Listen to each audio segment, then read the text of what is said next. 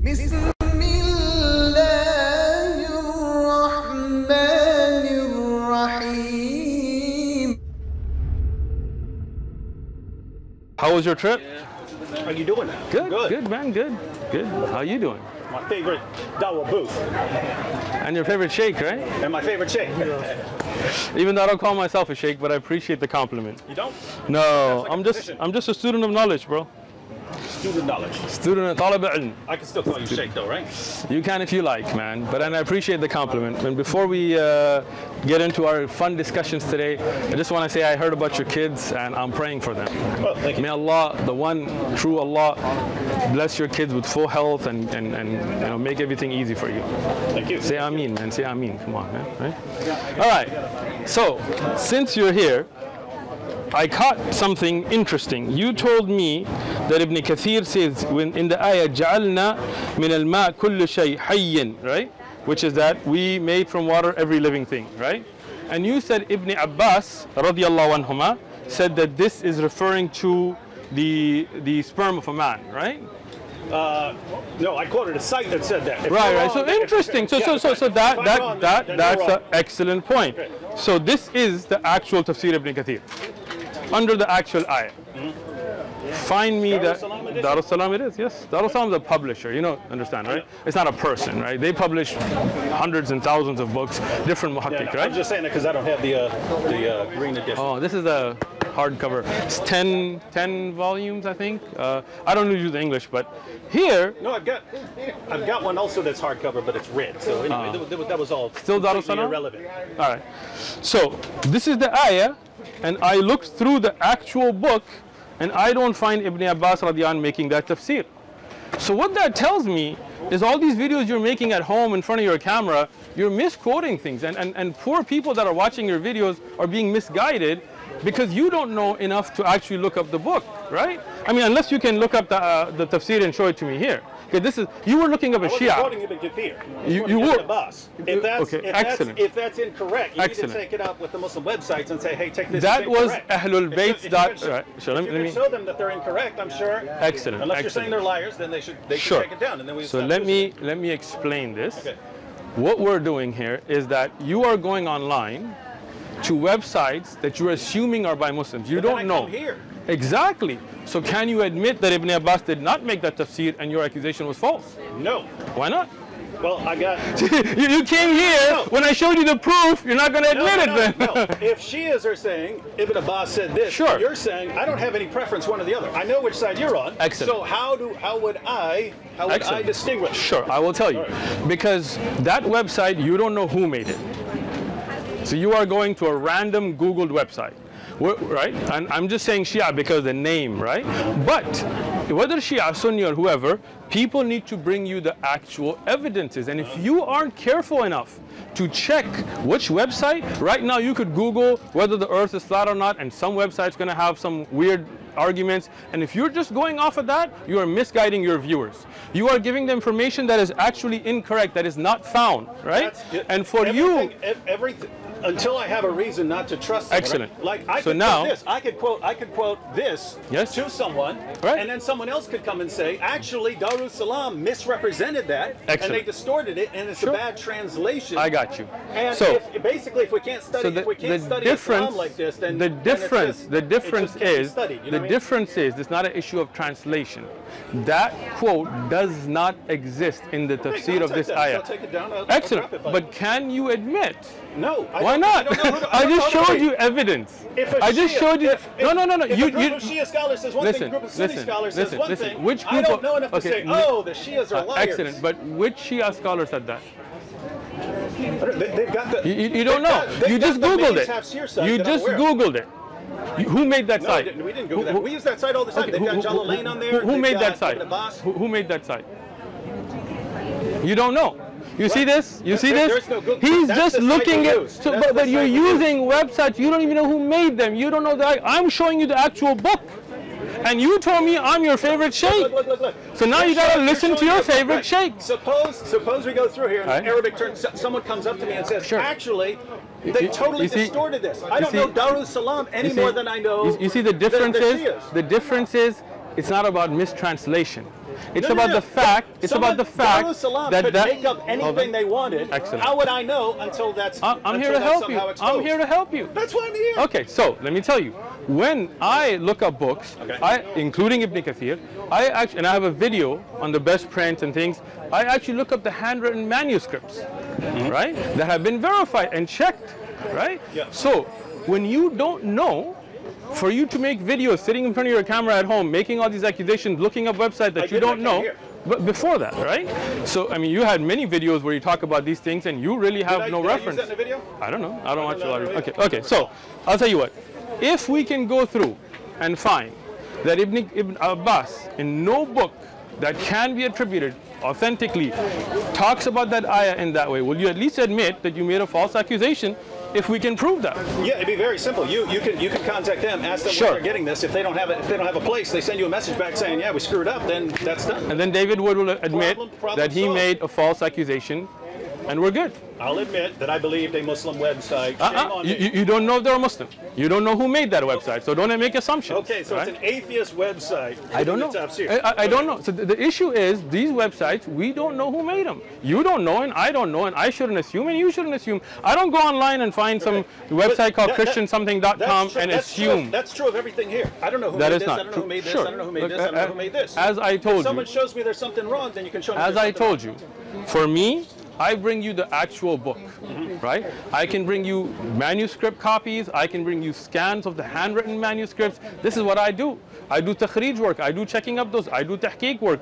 Farid Response, mashallah, he does a lot of this work as well, right? And many other ulama and scholars and tullab ilm, they go and verify all of this. So for you to come and ask us, we would be more than happy, as I'm doing, to show you the actual evidences. So don't go online and trust any website that you go to. Rather, come and ask, and when you find out that you were wrong, don't have so much pride. Be humble enough to be like, my bad, I just looked up some random website that I don't know who made, and some Shia reference to it, that I never looked at a book, or who's the one that compiled it, and I trusted it, and I made assumptions, out of me, right? When you assume, it makes a right? But you about to say that word? Nah, I'm not. But you know what I'm saying. All right. Go ahead, bro. All right. I wanted to ask you about this time. Nice. I have not Can you bring me the shared chair this with anyone, but I've seen other people sharing it. All right. So I just wanted to ask you real quick. Can you bring me the chair? My actual question is just about the embryology and how you would translate these passages. But yeah, since everyone's sharing this. Okay. Who's everyone? A bunch of people. Oh, You've seen people Go ahead. this. Muslims who don't like you and Christians who Man, there are Muslims that don't like me? There are some. So, my main question was just, is that Photoshop? Excellent. Okay, so let me explain it to you. Okay. First off, you want me to read it, or let me just tell you about it? Go ahead. So, someone named Mansour Maliki, who doesn't seem to like you, or me, he doesn't like me either, okay. Well, said, so to be absolutely, he's talking to you, he says, so to be absolutely clear, you agree that jizya should be imposed on all disbelievers, and if they refuse, they should be fought and their women and children enslaved. Sure. And you replied, at least according to this. Sure. I don't know, Photoshop, you could post, I got you, go ahead. You could post them, I mean, you could ask me, David, do you like mashed potatoes? I say yes, and then you could switch the question to, happens all the time. Do you torture puppies or something like that? Right? You torture puppies? No. See? I'm glad you Photoshop, don't. Right? I agree. So he asks,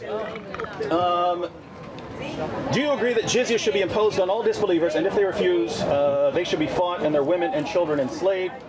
The response here is, of course, and I have already made all of this clear in my durus, but you never reached out to ask me. So excellent. The relevant questions would be, is that photoshopped or something, or is there something else in the discussion that would clarify that? This is on mine.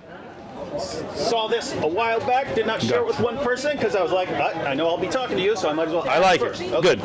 First thing, there has been a clarification posted on Twitter.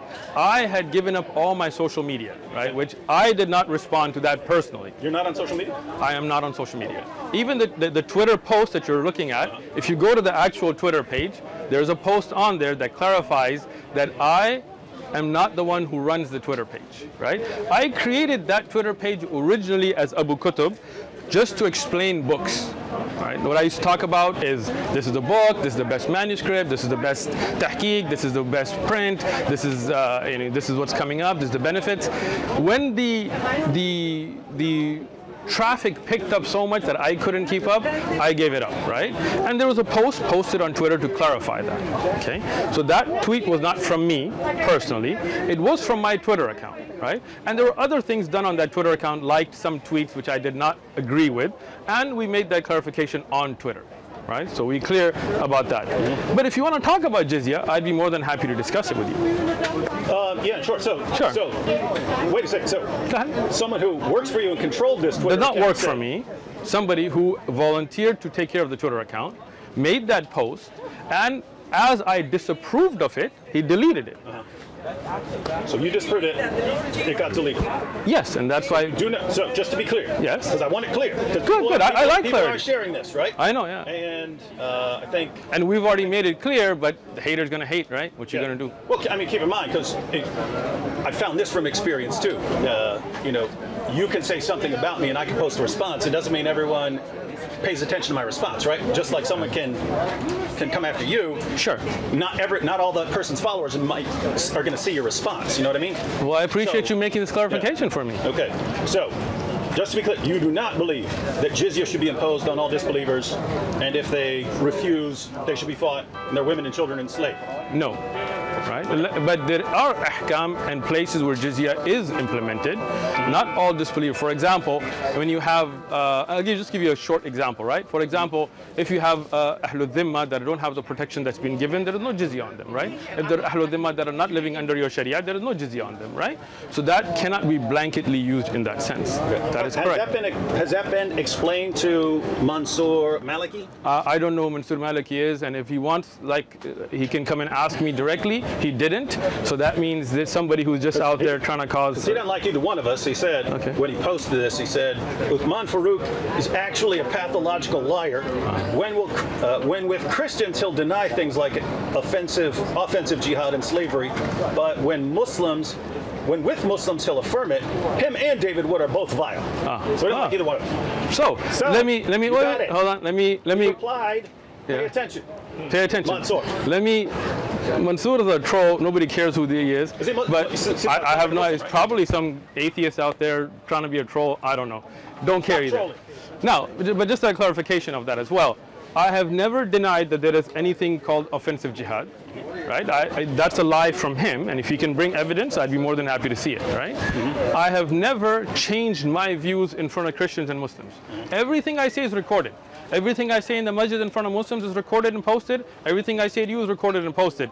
These are just haters, right? These are people of hasad, and that's why they want to, if this was somebody who wanted good for me or you, obviously they would reach out to me and you privately and ask us how we feel, and as we would explain it to him, make that public. But instead, he went and even though there was a clarification posted that this was not from me, and that tweet was immediately deleted when I saw it, even then he continued to post it because these are trolls, right?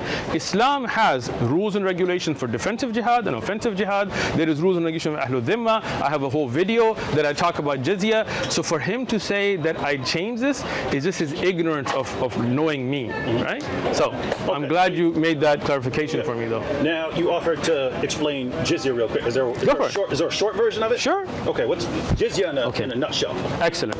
So, as a Muslim, we do believe that we have rules and regulations that Allah has ordained upon us, and we do not enforce our religious practices on others, right? So, we have zakat, for example, right? As a Muslim, living in the Muslim state, we have zakat. Zakat goes into Baytul Mal. You know what Baytul Mal is? Okay. What's that? I'm here to help you, bro. No problem. I'm your sheikh, right? All right, so the Muslim government has what is kind of like what you would consider treasury, right? And in Islamic form of governments, we don't have taxes. So all you libertarians become Muslim, right?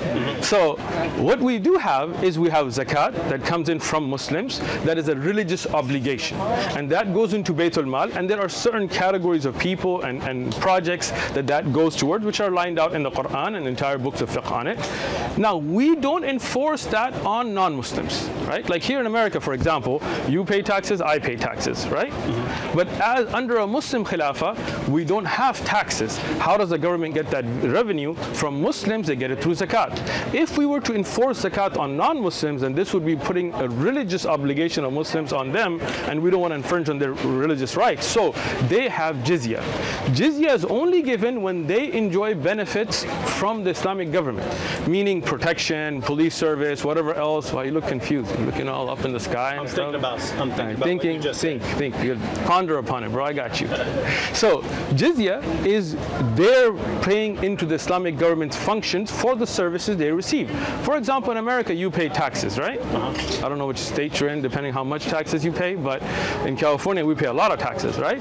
But the government says, hey, you pay your taxes, we give you police service, we give you roads, we give you the military, we give you these protections, right? Now, as a non-Muslim living under Muslim rule, you will get those benefits, and as you get those benefits, you will pay into the system. Okay? Now, if we didn't, then it would be a hardship that would be borne only by the Muslims who would be paying zakat, and non-Muslims would not be paying into the government's functions. Right? If, and as it has been during times of Islamic history, that those functions are not delivered, jizya is not taken. There have been times, like during the time of Umar ibn Khattab, where jizya was returned. Right? So this is their taxes that they pay into the services they receive, which I think you would think is fair. Yeah, well, I see you nodding. The reason I was the reason. Go ahead. A little inquisitive there. So I was thinking. So Muhammad said, "My livelihood is under the shade of my spear, and he who disobeys my orders will be humiliated by paying jizya." Excellent. And so he describes it as humiliation. So Muhammad describes it as humiliation. One second, I just wanted to quote. Take your time. Take your time. Kathir on the same issue. So Ibn Kathir, which ayah are we looking at? This would be on 929. 929. Jizya is a sign of kufr and disgrace. Allah said, until they pay the jizya, if they do not choose to embrace Islam with willing submission, in defeat and subservience, and feel themselves subdued, disgraced, humiliated, and belittled. Therefore, Muslims are not allowed to honor the people of the Dhimma or elevate them above Muslims, for they are miserable, disgraced, and humiliated. Sure. Muslim recorded from Abu Hurairah that the Prophet said, do not initiate the salam to the Jews and Christians, and if you meet any of them in a road, force them to its narrowest alley. Sure. And then he goes on to, I know the Pact of Umar is disputed as far as whether that was actually from Umar, I think so. But he goes on to quote which pact are we talking about? The one where he gives the conditions of for the Dhimmi contract. Okay. Yeah. So you're mentioning a lot of things and you're kind of going forward instead of addressing them. So let's go back to the only issue there was you're portraying it as, hey, it's just payment for services. Which is true. They're describing it as you're humiliated, you're disgraced, you're belittled. If you see a Christian or a Jew, shove them down this alley. That's got nothing to do with jizya itself, but we'll talk about that as well. First thing, can I look at the hadith now that you're trying to so frequently try to get over? Him and his famous websites, man. You gotta buy yourself some books, bro. This is directly from the Dar es Salaam edition. Excellent. Of Sahih Bukhari. What you're looking up where? This is not from Dar es Salaam. That's a lie. Hold on. This here is not Dar es Salaam's Ibn Kathir. Guarantee you. Ibn Kathir. No, that's not Ibn Kathir. Oh, okay. That's Hadith. That's Sahih Bukhari. So, okay, excellent. Bukhari. Okay, so let's clarify that because you were pointing at Ibn Kathir, right? So when I quoted Ibn Kathir, I quoted Muhammad first. Gotcha. So now let's look at the hadith. جعل رزقي تحت الظل. Right. So this is where you are saying that Allah subhanahu wa ta'ala put the rizq of Rasulullah sallallahu alaihi wasallam under the swords, right? Now, you know about hummus, I'm assuming. No, what's that? Oh man.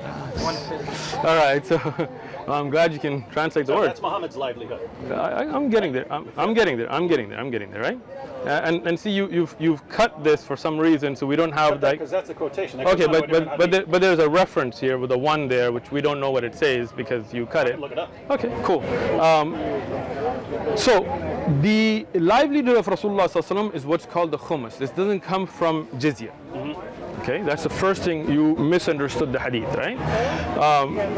This is why we have al-waw here to show a different subject that's coming up.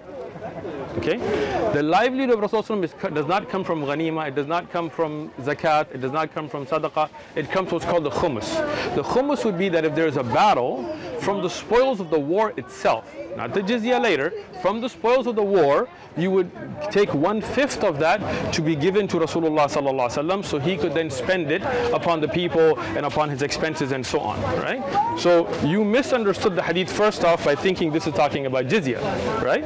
Secondly, it does say jizya. I know, but I didn't believe the first part was about jizya. The second part. Okay, no, you said the livelihood of Rasulullah comes from jizya, which is on tape. No, I quoted you didn't say that? I'm glad we got it on my tape. My livelihood is under the shade of my spear, and he who disobeys my orders will be humiliated by paying jizya. Excellent. The thing was, you're portraying jizya as, hey, you know, this happy fun money to take care of you. I didn't say happy fun money. Humiliated by paying jizya. That's what I was asking about. Sure. Let me explain it, bro. Take it easy. First thing that you need to clarify for your audience is the livelihood of Rasulullah does not come from jizya. Are we clear on that? Now you look confused. You just said you didn't say that, but it's all right. We got you, bro. That's what we're here for. Okay, so the livelihood of Rasul. So this is the problem with people who don't have enough knowledge to look up references. They take one hadith or one ayah and then they think they know. But I'm glad you're here because we're here to teach you. We're here to wash your misconceptions out. So the livelihood of Rasul comes from what's called khumus. Right? That's why you have books like Fath al-Bari. Books like of hadith are not studied in silos, right? This is when you look at all the majmu' al-ahadith and you look at it, right? This and the wow is not to show regarding livelihood. This isn't talking about those that disobey the Prophet ﷺ after the battles, right? Because jizya is only on those that are there. Now, as I said, if Muslims, and we'll look at Ibn Kathir in a second now, right? If Muslims were paying zakat, right? And the non-Muslims were not paying anything, right? Would you agree that that would not be fair? In a situation where people are benefiting from the arrangement. Right, and we already mentioned that, right? So if you are under protection of the Islamic State, right? The defense, police, roads, all those services are being given. Muslims are paying zakat, okay? Non-Muslims are not paying anything. Would you consider that fair? None of that is the point. It is the point. Jizya is the humiliation. It is the point. Jizya is the humiliation. It is the point if you would listen, right? So you want to jump because you know it's going to become clear, but I'm not going to let you jump. You're going to be in your place, son. So here, I'm asking you a question. In the Islamic Khilafah, you have Muslims and non-Muslims. You got Muslims paying zakat. Zakat is going to Baytul Mal, which you didn't look up any of those ahadith because you didn't really want to learn. You just wanted to make this video, but I got you. No need, right? Hold no on. need to keep insulting. No, I'm not insulting. That's not an insult. That is not an insult, right? That is letting you know what you did and how we're going to clarify it, right? So, if you look at the ahadith about zakat, for example, which you didn't look up that bab for some reason, right? Because then you would see that the Muslim he humbles himself, right, willingly, right, by paying zakat, right or wrong, right? So when you pay zakat, and that money goes into the system, and then from yatam and masakin and even non-Muslims that you can give zakat to as you look at the conditions given in the Quran, and a non-Muslim living there in that society is not paying any of that. Would you find that to be fair? No, you should be required to. Excellent, excellent. It is the issue. It is the issue. If you wouldn't say that Muslims are humiliated by paying. I would say that we are humbled, but willing. Humiliated. I'm explaining. There's a difference, right? If I pay taxes willingly, right, then I am humbled by having to pay taxes. If I choose not to and the government forces me to pay taxes, I am humiliated by them forcefully taking it from me. Correct? Yeah, I got you. So, when you're living in a Muslim Khilafah and the Muslim pays zakat willingly, right? They humble themselves. If not, and this is where you're missing, right? In the time of Abu Bakr radiallahu anhu, when the Muslims stopped paying zakat, do you know about this? Oh, son, you don't watch my videos, huh? Wait. You don't watch my videos, go over that again? In the time of Abu Bakr radiallahu anhu. Oh, okay, yeah. When there was the apostasy wars. So there was the Ridha wars against Musaylim al-Kadhdhab, but that was a different issue. They refused to pay zakat, and Abu Bakr said, if they refuse to give me even a rope that they used to give Muhammad, I'm coming to fight. We will humiliate them. by taking it from them, right? Even though those were people who made salah, who prayed, who said they were Muslim. So what is the humiliation is they were forced then, because they weren't willingly giving it, right? So here in the hadith, it clarifies that as well. As a Muslim, I'm not humiliated with zakat because I pay zakat willingly. If I do not, then the Khilafah will force me and humiliate me by forcefully taking the zakat, because that is the haqq, that is the right of the poor. But Ahlul Dhimma that would not be paying, then they would be forced to pay the jizya, because it would not be fair, as you have already agreed. So that is the humiliation. So when Ibn Kathir says, so let's get to Ibn Kathir. Let me read. Says paying jizya is a sign of kufr and disgrace. All right, so can I? What website is this now? Q Tafsir. You and your websites, man. If you had told me, I would have brought Ibn Kathir, the actual book, the volumes. But This is the same as Darussalam. This is Darussalam's print? No. That's I believe it's Yusuf Esti's website. Yusuf Estes has a tafsir site? Okay, anyway. No. So let's go ahead. So go ahead. Where were you? It just starts at the beginning. Okay. So paying jizya. Until they pay jizya, they do not choose to embrace Islam. With willing submission. So what does this show? Right? What does it say? That if they came with willing. That's just quoting 929. Right. So that's what I'm telling you the ayah, right? What is the meaning here? Allah said, until they pay the jizya, right, if they do not choose to embrace Islam.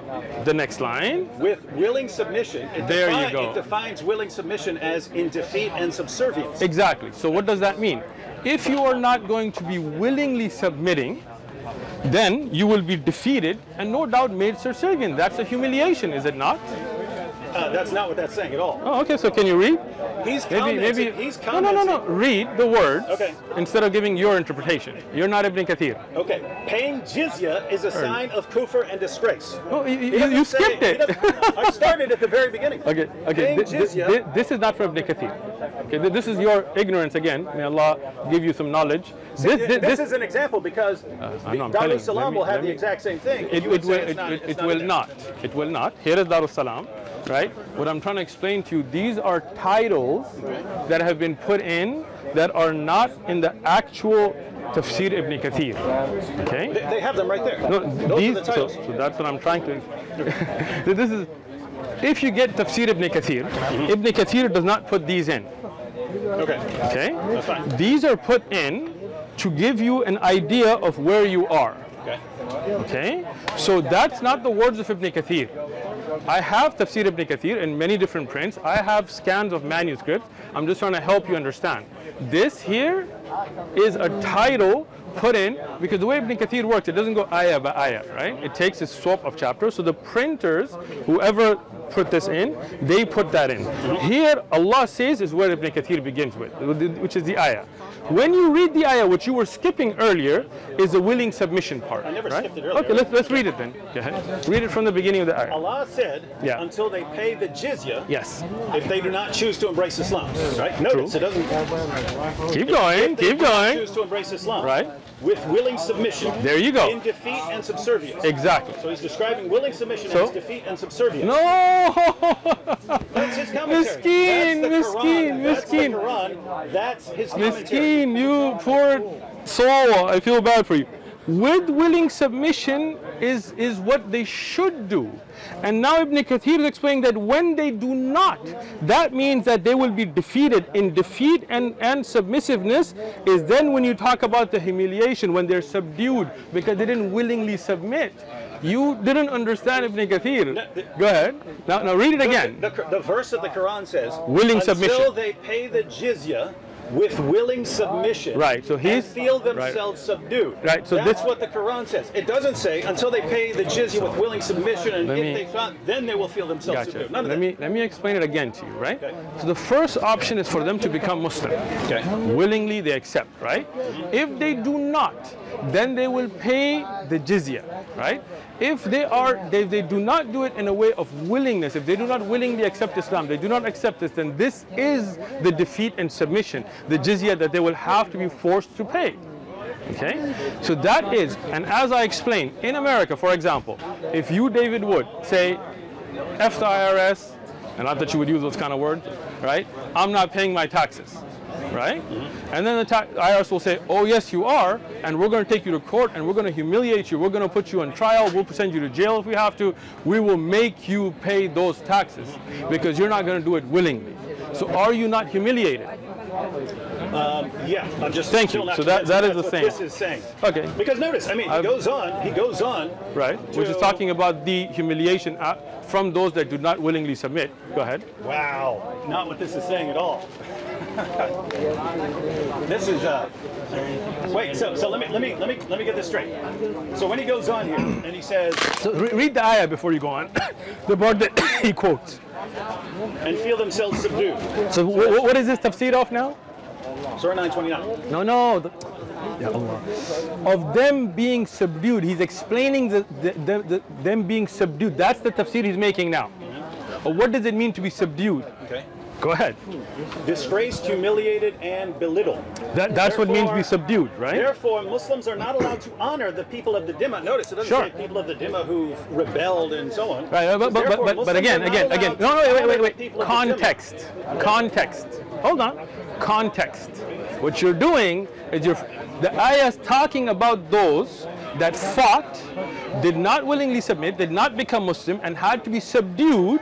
So that's the Ahlul Dhimma you're talking about. Ahlul Dhimma have different categories, right? Just because he doesn't clarify because of the context, don't assume he's talking about something else. Ahlul Dhimma, for example, those that are given, they are harbi, for example, those that were actually fighting you. They are those that are not harbi, that were those that supported you. You know about this, right? There's a book, try to get it. It's called Ahkam Ahlul Dhimma Ibn al-Qayyim. Okay? It explains all the differences and things so that you can be more educated with your responses. Go ahead. So when he goes on to say, quotes Muhammad, do not initiate the salam to the Jews and Christians, and if you meet any of them on the road, force them to its narrowest alley. You're saying that only applies to rebels, not to just Jews and Christians? No, that does not. Let me explain that hadith now. As you know, that there are times where you can say salam to a non-Muslim. For example, in the Quran, when it says the people of Jahl, ignorance come, qulu salama, right? That hadith, because you don't know context again, is when the Yahud, there were Jews in Medina, that would say sam alaykum. They would say, may death and poison and things be upon you. You know the hadith or you don't? It says Jews and Christians. I know, but I'm telling you the context of the hadith itself. Okay? So, when they used to do this, in a hadith, death be upon you or something like that? Yeah. You know about the hadith or you don't? You know about it? You don't know about it? Yeah, the one where they were slurring something. They were slurring something. Exactly. So you do know about it. You're just trying to hide it. I gotcha. So Aisha radiallahu anha, she responded. She said, "May death be upon you," and she went off on them. Rasulullah said, "Alayki bi fahash." It's upon you. Don't get. Just say wa alaykum. Don't initiate the salam, because when you do, then they may respond to you with something that is disgraceful, right? So just tell them wa alaykum. Don't say wa alaykum as-salam. Don't get upset. In Tafsir ibn Kathir, for example, or in Fath al-Bari, there are different opinions among scholars. Some of them said, if the dhimmi is such, or a person, that they do not curse you, you are allowed to initiate the salam. Other ulama said, no, because of the fear of that changing things, you should keep the salam for the Muslim. This is a greeting for Muslims, which I agree with, right? And if a non-Muslim does greet you, you say wa alaykum. If you tell me salam alaikum, I will say wa alaikum. If you wish peace for me, I will wish it for you. If you wish death for me, then I'll say. Yeah, you don't. I just told you the hadith in its full context. Miskeen, right? So, like you get proven wrong all these times, but you're just like, clarifying. Excellent. Your version of Islam. It's not my version. It is. I didn't make up the hadith for Uthman. You look up the hadith, right? Where Rasulullah said, "Qul wa alaykum." Say, what do you say? Wa alaykum. So even as a dhimmi, you're not a dhimmi because you're not living in a khilaf anyway, but as a non-Muslim, if you come to me and you say assalamu alaikum with good intent, I will say wa alaikum. If you wish salam for me, I wish salam for you. But if you try to curse me with those words, then I will say wa alaikum, and whatever you wish for me will come back to you. What about the hadith where Ibn Umar, someone gives him the salam, he says salam, and then he goes away, and then it was told to him that was a Jew or something like this, and he comes back and he says, give me back my greeting. Show it to me. I'll have to look it up. Oh, then look it up and then we look at it. Okay. There you go. All right. Yeah. Because context, you've already proven that you always take things out of context, maybe out of mistake. I'm not saying about intentionally. So I want to see the hadith and then we can explain it. Okay. This hadith about saying salam, you can look it up on Islam QA or whatever, that's the website you're familiar with, and it talks about the conditions where you can say wa alaykum as-salam and which ulama take opinions. And if not, as I said, I have Fath al-Bari, the Sharh Bukhari by Ibn Hajar, he explains it as well, so you can open your mind. So now, when you talk about jizya, if you're looking at it just from the perspective of one ayah, one hadith, this is where you misunderstand the full concept, right? But when you look at it, from the full context of how it's implemented, right? In an implementation, if you are non-Muslim, living in a Muslim land, enjoying the services provided to you by the Islamic government, right? In response for those services, you pay into the system, right? Me as a Muslim, I pay zakat, you pay jizya. Do you see any problem with that? I'm glad you don't. So no problem with jizya. Jazakallah khair. Next. Oh, problem with jizya. Oh, okay. You just said you don't, but I just am not seeing any of that in the source. But what do you think okay, about? So let me hold on. Let me explain that to you. Okay. Regarding when you say you're not seeing that, which book of fiqh of jizya have you studied? I'm just No. I'm explaining this to you, right? If you can't hold on. If you go to the Quran and you can't understand it, and you go to the commentary and you can't understand it, and you go to the Hadith and you can't understand it, it just seems like this is not able to be understood. I got you, bro. Okay. When you talk about learning law, you're talking about Islamic law, right? Right? Mm-hmm. Right?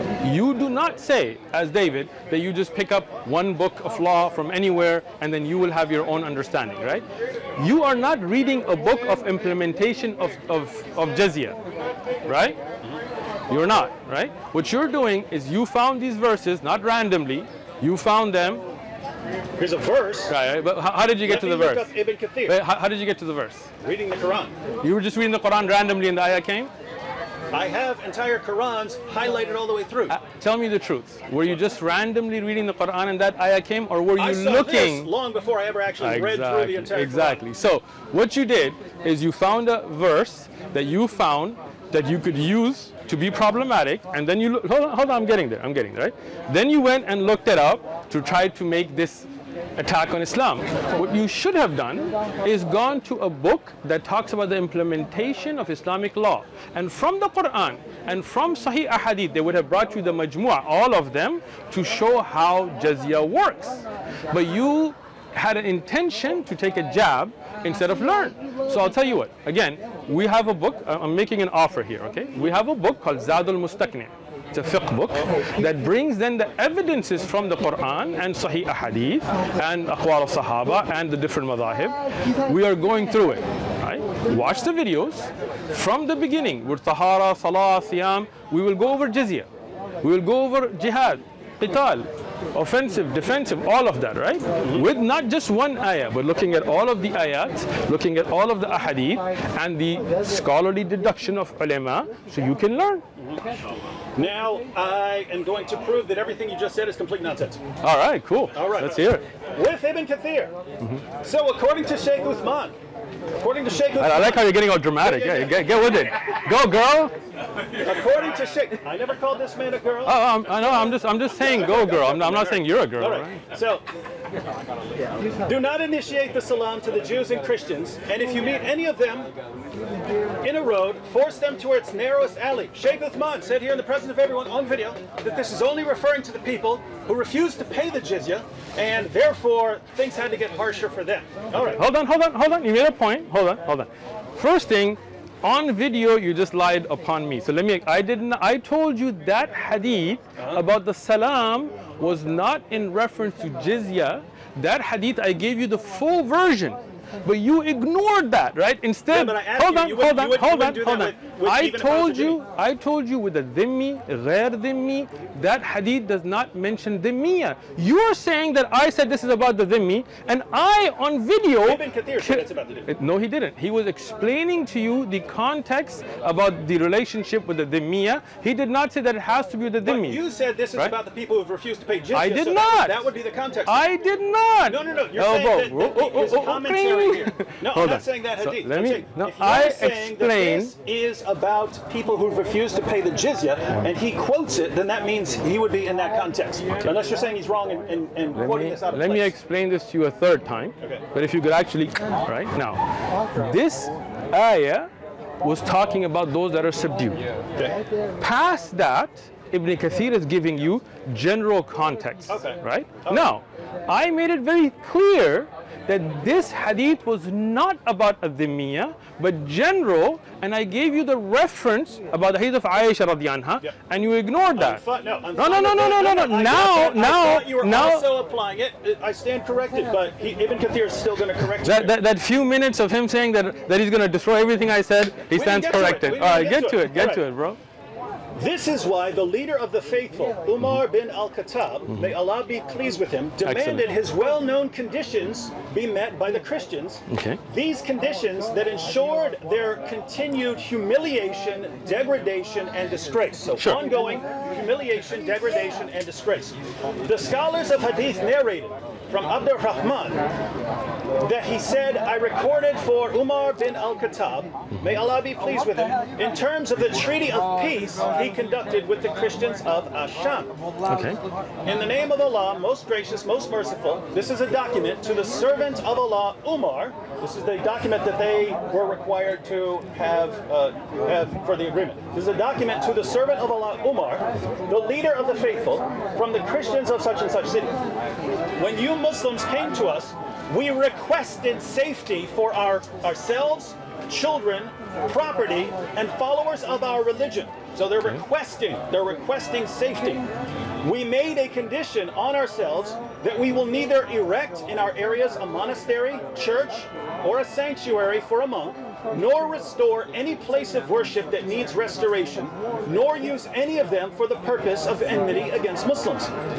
We will not prevent any Muslim from resting in our churches, whether they come by day or night, and we will open the doors of our houses of worship for the wayfarer and passerby. Those Muslims who come as guests will enjoy boarding and food for 3 days. We will not allow a spy against Muslims into our churches and homes, or hide deceit or betrayal against Muslims. We will not teach our children the Quran. Interesting. We will not teach our children the Quran, publicize practices of shirk, invite anyone to shirk, or prevent any of our fellows from embracing Islam, if they choose to do so. We will respect Muslims, move from the places we sit in if they choose to sit in them. We will not imitate their clothing, caps, turbans, sandals, hairstyles, speech, nicknames, and title names, or ride on saddles, hang swords on the shoulders, collect weapons of any kind, or carry these weapons. We will not encrypt our stamps in Arabic or sell liquor. We will have the front of our hair cut, wear our customary clothes wherever we are, wear belts around our waist, refrain from erecting crosses on the outside of our churches and demonstrating them and our books in public in Muslim fairways and markets. We will not sound the bells in our churches except discreetly, or raise our voices while reciting our holy books inside our churches in the presence of Muslims, nor raise our voices with prayer at our funerals, or light torches in funeral processions in the fairways of Muslims or their markets. We will not bury our dead next to Muslim dead or by servants who were captured by Muslims. We will be guides for Muslims and refrain from breaching their privacy in their homes.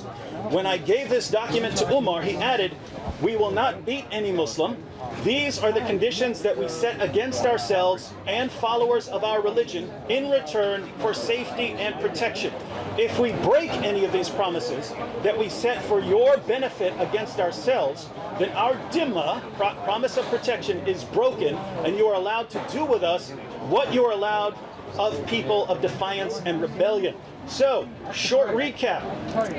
Ibn Kathir here. Ibn Kathir explains how his well-known conditions that ensured the continued humiliation, degradation, and disgrace were placed on these Christians. These were not Christians, but he goes on to show, these were not Christians who said, we refuse to pay. We refuse all of this. Okay. He said, so let me just, before you... they came to them and said, we want safety. They're saying, we want safety. We don't want to be fought. We're willing to pay the jizya. And even though they're willing to pay the jizya, all of these conditions, they can't repair a church, they can't do any of that stuff, they can't make their voices loud. You know it's a weak hadith, right? Miskeen. Ibn Kathir, under the bus again. Let me under the bus again. Hold on. Regarded as reliable. Hold on. First thing, he did not say it was reliable. You lied on Ibn Kathir again. So, no. Saying Ibn Kathir is deliberately quoting hadith he regards as weak.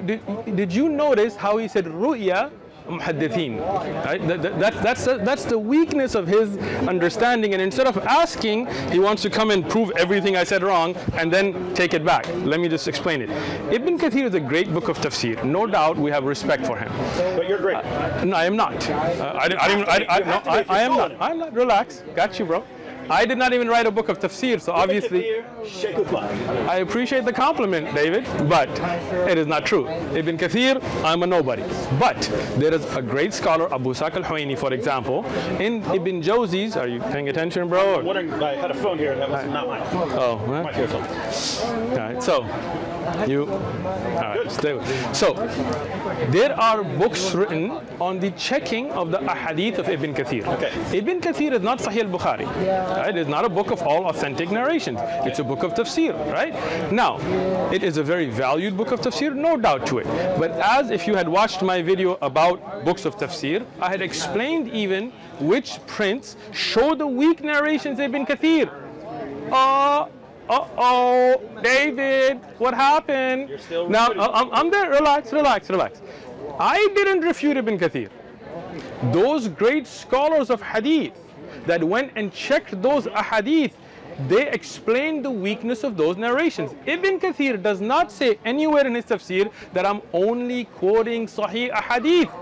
He's giving you contexts, he's giving you what has been narrated, and the style, if you had learned, of a scholar like Ibn Kathir, when he sees a hadith to be sahih, he will say it is authentically narrated. Sahha an al-Nabi alayhi salam, isnadul jayyid. When he knows that there are weaknesses, he will say it has been reported, as he does here. Ru'ya, and it has been reported by the ulama of hadith. He did not authenticate the narration. If you had come and asked, I can show you the original checking, and I can show you those great scholars of Islam, not me, who showed the weakness in these narrations. There are many ahadith Ibn Kathir quotes and then mentions they're weak himself, right? Because you have not learned, you assumed things again. Right? So this narration, and again, he says that's weak. He does not say it's weak, but in his style of reporting it, he points out that there is a weakness. That's why he doesn't say Sahha an al-Nabi, it has been authentic from Umar ibn Khattab. Rather, he says Ru'ya, it has been reported.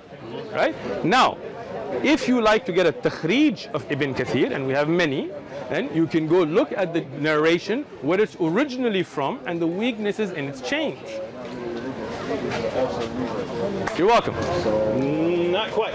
Not quite? I just said you're welcome. When Ibn Kathir is talking about jizya, okay, at the beginning of that passage. Sure. Well, you don't understand the hadith of weak. You understood that part, right? And you just went on that big tirade on a weak hadith. I don't care whether it's weak or just like your Tirmidhi hadith. Ibn Kathir is using it.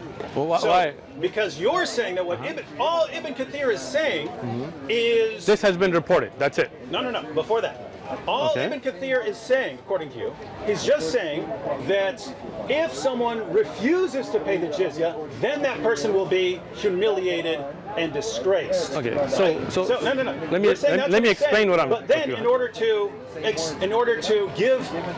back up what he's saying, he quotes this passage about Christians who were willingly entering into this contract, were forced to be degraded in all kinds of ways. Okay. And if they if they went against their contract in any way, then they would be treated differently beyond all the disgrace. So the only point is here, you can say weak, you can say strong. The context of Ibn Kathir's comments about jizya are in that context. So to claim that he's actually saying something that completely goes against all his background evidence that he's presenting, which is not what I said.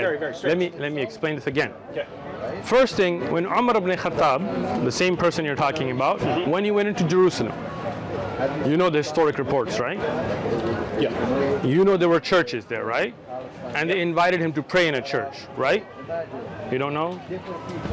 You know, David does this when he doesn't have an answer. I get your body language, it's cute. Yeah. All right, so when you go to the actual historic authentic narrations, when Umar radiyallahu anhu went to Jerusalem, and there were Christians and there were Jews who had their places of worship, did he not allow them to worship? Sure. He did. Did he, even when they asked him to come pray in the church, he told them, I would, but I'm afraid that Muslims might take this from you as a place of prayer because I prayed there and I want this to remain as your place of prayer. Is that not right? Nothing to do with what we're talking about. It is. It is. So what I'm explaining is, Ibn Kathir, like any other mufassir, he mentions an ayah and he gives you that which has context, including authentic and including that which is weak. Right? And that is why when we want to study how to implement fiqh, we don't go to Ibn Kathir, right? We go to books of fiqh because you are stuck on one ayah. There are many ayat, there are many ahadith, and then those books of fiqh look at all of them and they look at the difference and they say, okay, this has been reported from a weak chain. What we know from an authentic chain, this is what Umar radiyallahu anhu did. That's how we bring implementation. But the problem is you don't want to know about how jizya really works, you just want to take jabs. Go ahead, bro, I got you. All I'm saying, all right. So, period, was Ibn Kathir couldn't be saying what you were saying, otherwise he would not have backed it up with that. He definitely was, and because you don't understand the style of writing, hold on. 0% chance. Have you studied Ibn Kathir? You have not. His commentaries. Studying and reading are not the same thing. I think you should know that, right? Okay. Have you ever studied Ibn Kathir? Look, we get down to the exact same problem that keeps coming up over and over again. Namely, we read the Quran. Okay. Right? We read Surah 9. We get to 929. Fight those who do not believe in Allah. Sure. Hey, that sounds like it's calling on fighting people just because they don't believe in Allah. Sure. You would say no, because it really means fighting these particular people and so on, right? Sure. And so you have to go outside of that to even understand what it's saying. Sure. So fight those who do not believe in Allah, nor the last day, nor hold that forbidden which hath been forbidden by Allah and His Messenger. I got you, bro. No problem. Nor acknowledge the religion of truth from among the people of the book, so Jews and Christians, until they pay the jizya with willing submission and feel themselves subdued. If I'm reading that, until they pay the jizya with willing submission and feel themselves subdued, that sounds pretty clear. Right. Fight people until you fight Jews and Christians until they pay the jizya. So if I'm standing here right now and there's all the Christians and Jews, should I just start going attacking them? No. Well, why not? No. Why not? Because what? Process. The ayah doesn't mention the process. Where's the process? Where's the process? Read the ayah. Where's the process? Abrogation's the process. Oh, now he wants to jump into something else. No. You see this? No. Hold on. See, your hypocrisy has just been exposed. Hold on. You mentioned the ayah, and when I told you there are other ayah, there are other ahadith, you told me if I just read the ayah and this is. But when I asked you the same question, if I just take that ayah as you're reading it, without looking at other ayat, without looking at fiqh, without looking at other hadith, then you would say that just jump out and start attacking these people. And then you were like, no, because there are other ayat. See, this is the hypocrisy. This is why we say you don't just take an ayah and then think you know what it means. We go to the people of knowledge, and that's in the Quran. If you don't know, yasal ahlul dhikr, go to the people of knowledge. When I did that last time with the Bible, then you were like, no, that interpretation, this McCarthy, I don't know McCarthy. This is a hypocrisy, David. Don't be a hypocrite. Be real with. No, hold on. Let me finish this. Look, when we look at an ayah of Quran, no doubt we look at those ayat that are muhkamat, like those ayats that are very evident, right? And there are those that definitely need the aid of tafsir, and that's why Allah subhanahu wa ta'ala told us that when you don't know, ask those scholars of knowledge. So if you want to know about jizya in reality and you don't just want to make videos, then come, I will mention to you all of the ayat, all of the ahadith, all of the aqwal, what is sahih from da'if, and the concept will be very clear. But if you don't really want to know, you just want to make videos, you will take one ayah and then you will say, well, this ayah says this to me, and then when I tell you, should I just implement it, you will say, no, there's abrogation, right? So this is an hypocrisy. Don't do that, bro. You want to know about jizya? I'll sit down, I'll explain it to you. All of the ayats, all of the ahadith. Tafsir Ibn Kathir is a great book, but as I said, no doubt, and I said it the first time and I said it again, and this is not throwing Ibn Kathir under the bus, rather saying that no book of tafsir is perfect. That's why we look at different books, we look at the takhrij of ahadith, and we go to those scholars who specialize in the implementation, the fiqh of it, and then we learn looking at all of the ayat. If you take the ayat by itself, then you would be telling me jump out and start attacking these people and taking jizya from them, but you know that that's not what it's about, because there are other ayat. Just like that, when you talk about jizya, this is one ayat, there are other ayat, there are other ahadith, there are other fiqh from it that then explain the concept. Okay. Now, go ahead. Back to my point. Back to my point. I'll add a little clarification. When we read, fight those who do not believe in Allah. Sure. It goes on until they pay the jizya with willing submission, feel themselves subdued. That seems clear as far as the language. Sure. And in terms of qualifications, like, oh, it really means people who are fighting you or something like that, then it seems like that should be included in. I agree that you do have to consider other verses. Thank you. But if you take this ayah by itself, then even what you said would be not clear. Meaning, if you just took this ayah out of context, you just took it out, true, without looking at historic context, without looking at hadith, then you would say jump out and start attacking these people. But this is why, when you look at jizya and what it's paid for and what are the services received by those who pay jizya, then the context of all of it becomes clear. So if you did that's the problem I'm talking about, right? Okay. Okay. So we read the Quran, right? Okay. And it's not arranged chronologically. Of course not. But you have these verses like 929, 973, 9123, and so on, which call for fighting people because of their beliefs, right? Okay. And you read the context. So you read the verses that come before, the verses that come after, trying to say, sure, okay, what is this? Is there some clarification here or something like that? You also have the greater context of the Quran. Which surah are we talking about? I'm saying Surah Ahzab, right? This would apply to No, I mean the ayat you're referencing are about Surah Ahzab, right? No, Surah At-Tawbah. Surah At-Tawbah is Surah Ahzab. Miskin. Ahzab? What's Surah 33? 33. So it's called Tawbah and Ahzab. It's called both names, yeah. Surah 33? Yeah, Surah 33. Look. Is the same title as Surah 9? No, hold on. And At-Tawbah. Surah Al-Ahzab. I've also heard Barak for Surah 9. Surah At-Tawbah is also regarding the battles, right? We're talking about the battles that happened. Right or not, right? I'm just saying. I'm talking about, sorry, I will get you the names of them. But okay, so when you look at Surah Tawbah, for example, okay? Surah Tawbah was in the context of a battle, yes or no? Well, if you go to Ibn Kathir, it's what led up to the battle. Okay, so in context about what happens in the battle, right? Yeah, they were calling for battle against the. If you read Ibn Kathir's Sirah, he says that command was given, and then as a result, Muhammad decided to march out and fight the Romans. Okay. But the Romans didn't even show up. You're talking about Tabuk. Yeah. Okay. So what we're saying is, when you're talking about a surah, you are looking at the context of what it's about, right? Okay. Yeah. So if you have a verse, right, the first thing is like the immediate context. Verse that come before it, and so on. Then you have the greater context of the book, excellent, right? And then, in addition to that, you have historical context. Now here's the point, right? Okay. I read the verse, and it's wow.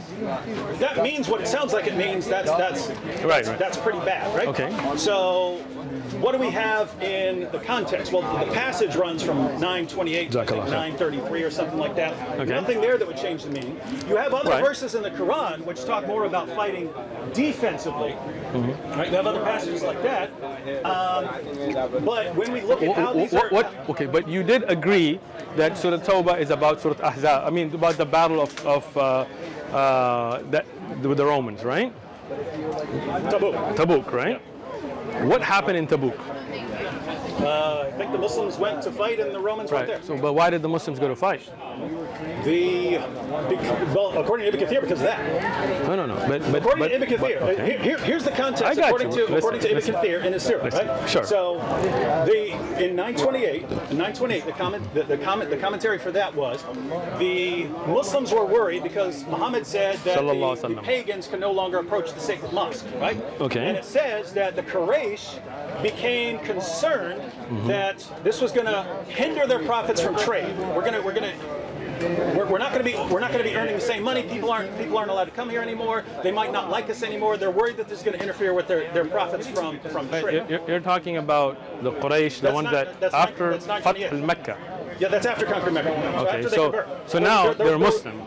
Right? Yeah. Okay. They're worried that this is going to interfere with the profits from trade. So Allah says that He can still enrich them.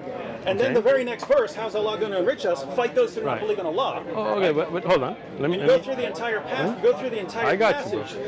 We're fighting these people to make money off of them. That's not true. At the end of it, He says, therefore, Muhammad. All right. So let me explain that to you again. If you had actually looked at books of history in Tabuk, there were attacks on Muslims in Sham. You know about this, right? Nope. I mean, so what can I do with people? All right, so I have a video about Tabuk. Okay. I give all your references in it, books of history, authentication. Watch it, right? I'm interested in that one. Good. Yeah. Send me that link. I'll send you a link. Right? You didn't give me your number last time, man. If you know the title, then I'll show it to you on your phone today, so then you can watch it. All right. On top of that, you also know that there are authentic reports that there was a Roman army that was being prepared to attack Medina, right? No. So this is the problem. This is the problem. How have I never seen that one? No, this is the problem. In Syria, they're at war with the Persians. Where's this talking about? Excellent. Where does it say they were planning to attack Medina? So if you like Ibn Kathir so much, get Bidayah wa Nihaya. Bidayah wa Nihaya. You never heard of Bidayah wa Nihaya? No. I mentioned it to you last time. So if you're a good student, my student's not on it. You're proving my objection with everything you said. No, I'm not. Let me explain it to you, right? Once again, when I looked at the verses from the Bible, you told me you have to look at context, the old covenant. I agree. Same thing with the Quran. Excellent. So when I look at, for example, here, I'm just going to give you an example, right? Deuteronomy chapter 25, verse 11. If two men fight together and the wife of one of them draws near to rescue her husband from the hand of the one attacking him and puts out her hand and seizes him by the genitals, yes, then you shall cut off her hand and your eye shall not pity her.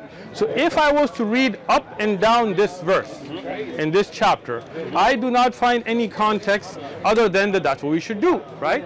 But then you will tell me this is the old covenant and the new covenant and then this writer said this and this, right? So you will take me to other than the chapter itself and the verses around it to explain it to me, right? But when I do the same for you about Quran, the hypocrisy comes out, right? Here, okay, show me here, why can I not do that today? No, show it to me here. Dagas or Damedan. Do you remember? Okay, go ahead. Do you remember? Because it's in the Quran. Okay. Where the Quran quotes a Jewish teaching. Surah 5, verse 32. Okay. If anyone kills a man, except for certain things, that is not a Jewish teaching. That is not a Jewish teaching. If it's in the Talmud, listen, let me explain. That is definitely a Jewish teaching. Let me explain it. In the can I explain? Chapter 4. Can I explain? Okay. Look, I let you speak. You let me speak. That's the way it works, right?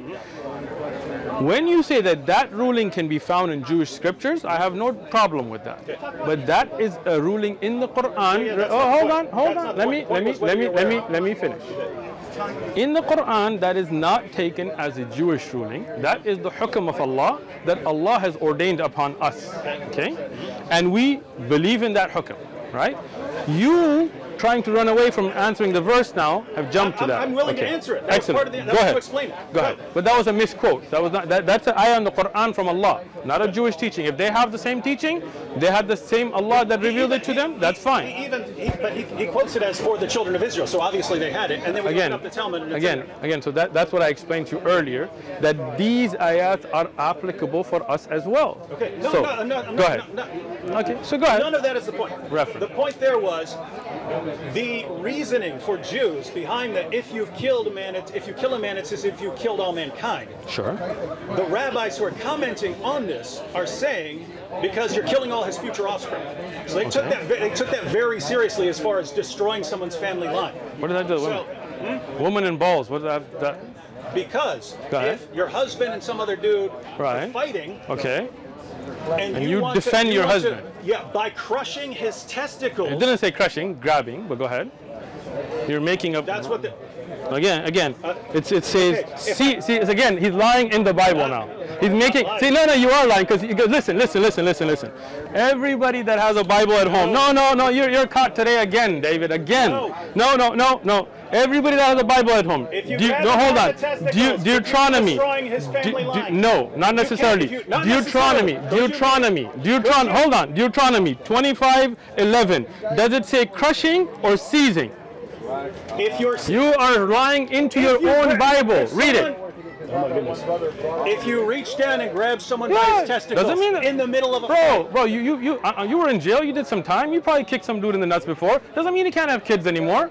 This is a very harsh. So are you saying this is applicable today? No. Why not? I don't see that in this verse or in this chapter that it's not applicable. Well, you can, if you read over and over again, it said, and these are the regulations for the children of Israel. No. But today, the children of Israel, for example, if you're Jewish, can you implement this as a Christian who's Jewish by race? I would say as a Christian, you should not try to destroy someone's family line. So then you would not. Would you implement this? Yes or no? He's caught. Cutting off the, He's caught. He's caught. It's over, bro. Look. Listen. If you read this, if you read this, you want some water or something? If you read this, they are dividing up the land and giving it as an inheritance, right? Look, these passages are about not screwing up someone's future descendants. Look, I'm reading through this, right? There are many rulings about if you curse your parents, you should be put to death. If a young woman who is a virgin is betrothed to a husband and a man finds her in the city and lies with her, then you shall bring them both out of the gate. Hold on. No. I'm giving you context. Muhammad in the Bible. Yeah, sure. You have Sheikh Uthman here. You see, you're trying to jump, right? You see, I'm jumping, right? Jump. Let me finish. You jump to this. This is the same verses. You're saying this should not be same chapter. You're saying this should not be implemented, but you're defending. Look at this. You're quoting Deuteronomy. Excellent. You're quoting Deuteronomy, the book you're attacking. Deuteronomy. Genesis. I got you, bro. Deuteronomy. This guy loves Deuteronomy. You think? Deuteronomy. Hey, everyone. How do we know Muhammad's a prophet? Because he's in the Bible. What are you going to do here at the Dawah table? Attack the Bible. You can't trust Deuteronomy. It's okay. Go ahead. I'll let you speak. How do we know Muhammad's a prophet? Because he's in Deuteronomy. And they don't get it. I'll wait for him. This is amazing stuff. All right. I'll let him speak. Go ahead and attack the Bible. I'll let you speak. Go ahead. Speak, bro. Speak. Go ahead. Attack the Bible that you're defending and that your prophet You're done, bro? You're done? Yeah. You are done. Yeah. Muhammad in the Bible. He thinks my name is Dr. Jamal Badawi. You're distributing the tracts. You don't believe in them? I believe in them, but I didn't write it, so don't think that I wrote it. Now hold on. Let me explain this to you now. Go ahead. You want? It's in Spanish. You want the English one? Go for it. Brief illustrated guide to understand. Oh, look at I'm trying to get away from this. You think I'm gonna let you let? Okay. Hold on. We're gonna stay here first. All right. Now. That you attack the book that you're using for Dawah to defend your prophet. First thing. Let me reference this. All right. Okay. I personally have not researched enough on the reference to the Prophet Muhammad ﷺ in the Bible to be making that claim myself. There are other scholars who have, and they have written on it, and this is for them, and I have no problem with that. That does not mean that we believe everything in the Bible is true. We do believe that some of the true message could be in here, and the Quran is our guide to that. So we're very clear on that. What I was trying to show you here, see now you see that? You see that? You see that? You see that? He doesn't want to hear it. He doesn't want to hear it. He doesn't want to hear it. You don't want to hear it. You're about to attack Deuteronomy when Deuteronomy is the defense of the prophet. I am not. Go ahead, attack Deuteronomy, the book where we find your prophet. Are you done speaking? See, like I asked you if you're done. Awesome. I asked you if you're done. This is awesome. And he said he's done, but he won't let me speak. You notice that? Anybody else notice that? When Sheikh Uthman gets nervous, he starts... oh, you think I'm nervous? You better be nervous. You better be nervous. How do we know Muhammad's a prophet? Because he's in the Bible. What book are we attacking? The Bible. I can tell you're nervous because you're not letting me speak. No, this is awesome. I wanted to draw attention. I got you, bro. I got you. Because here's what I found. You are done. No, here's what I. You see, he won't let me speak. No. He won't let me speak. I'm trying to. No, you're not letting me speak. You're going on, and every time I speak, you interrupt me and bring new things. You're not letting me speak because you know that you're done. What do you mean done? You're about to attack a book that we are both required to believe in. Let me speak. Okay, go ahead. Okay. Tell us about Deuteronomy. Can I speak? Yeah. Thank you. So, when we talk about the Bible, and I've said this repeatedly, no doubt there's going to be some things in it, like for example the commandment not to worship idols and things that we believe would be from God, and the judge there is the Quran. But no doubt from the Quran and from what we believe and from what you know in your heart, there are things that have been changed. So hold on, let me finish now. Let me finish. So for me to say that there is a reference to something that should bring your attention to in the Bible, for example, not worshiping idols and so on, does not mean that I take all of the Bible to be preserved. And I've explained this, but somehow you didn't get it. No, I'm not done. Hold on, put it away, bro. No, I'm gonna speak, bro. I'm gonna speak. I'm gonna speak. Nobody can lie on my God, right? Now, the reason you're jumping here is because you're caught. Now, here in the verses, in the context that we're looking at, I'm not attacking these. All I asked you as a Christian is, should we implement these today? They are in the Bible, that if two men fight and a woman seizes, not crushes, the balls of another, protecting her husband's life, her hand should be cut off and no eye should pity her. But you couldn't answer that, so you try to jump. I said no, it should not. Well, why not? We're not under that law system. But where does it say that in the verses?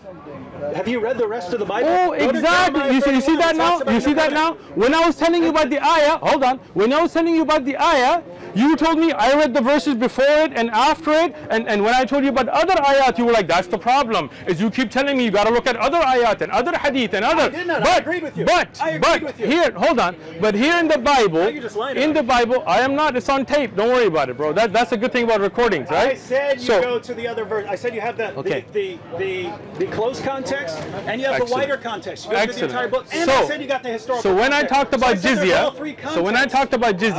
and I talked about the other ayat and the context from the ahadith and what Umar Khattab did, you told me that's a problem with Islam. It's on tape. It's on tape. You're like, because every time I read an ayah, then you tell me look at other ayat. But when I tell you from the Bible, you're hypocritical. Me, or I was not clear enough. Okay. The point I was making, right? You take a verse.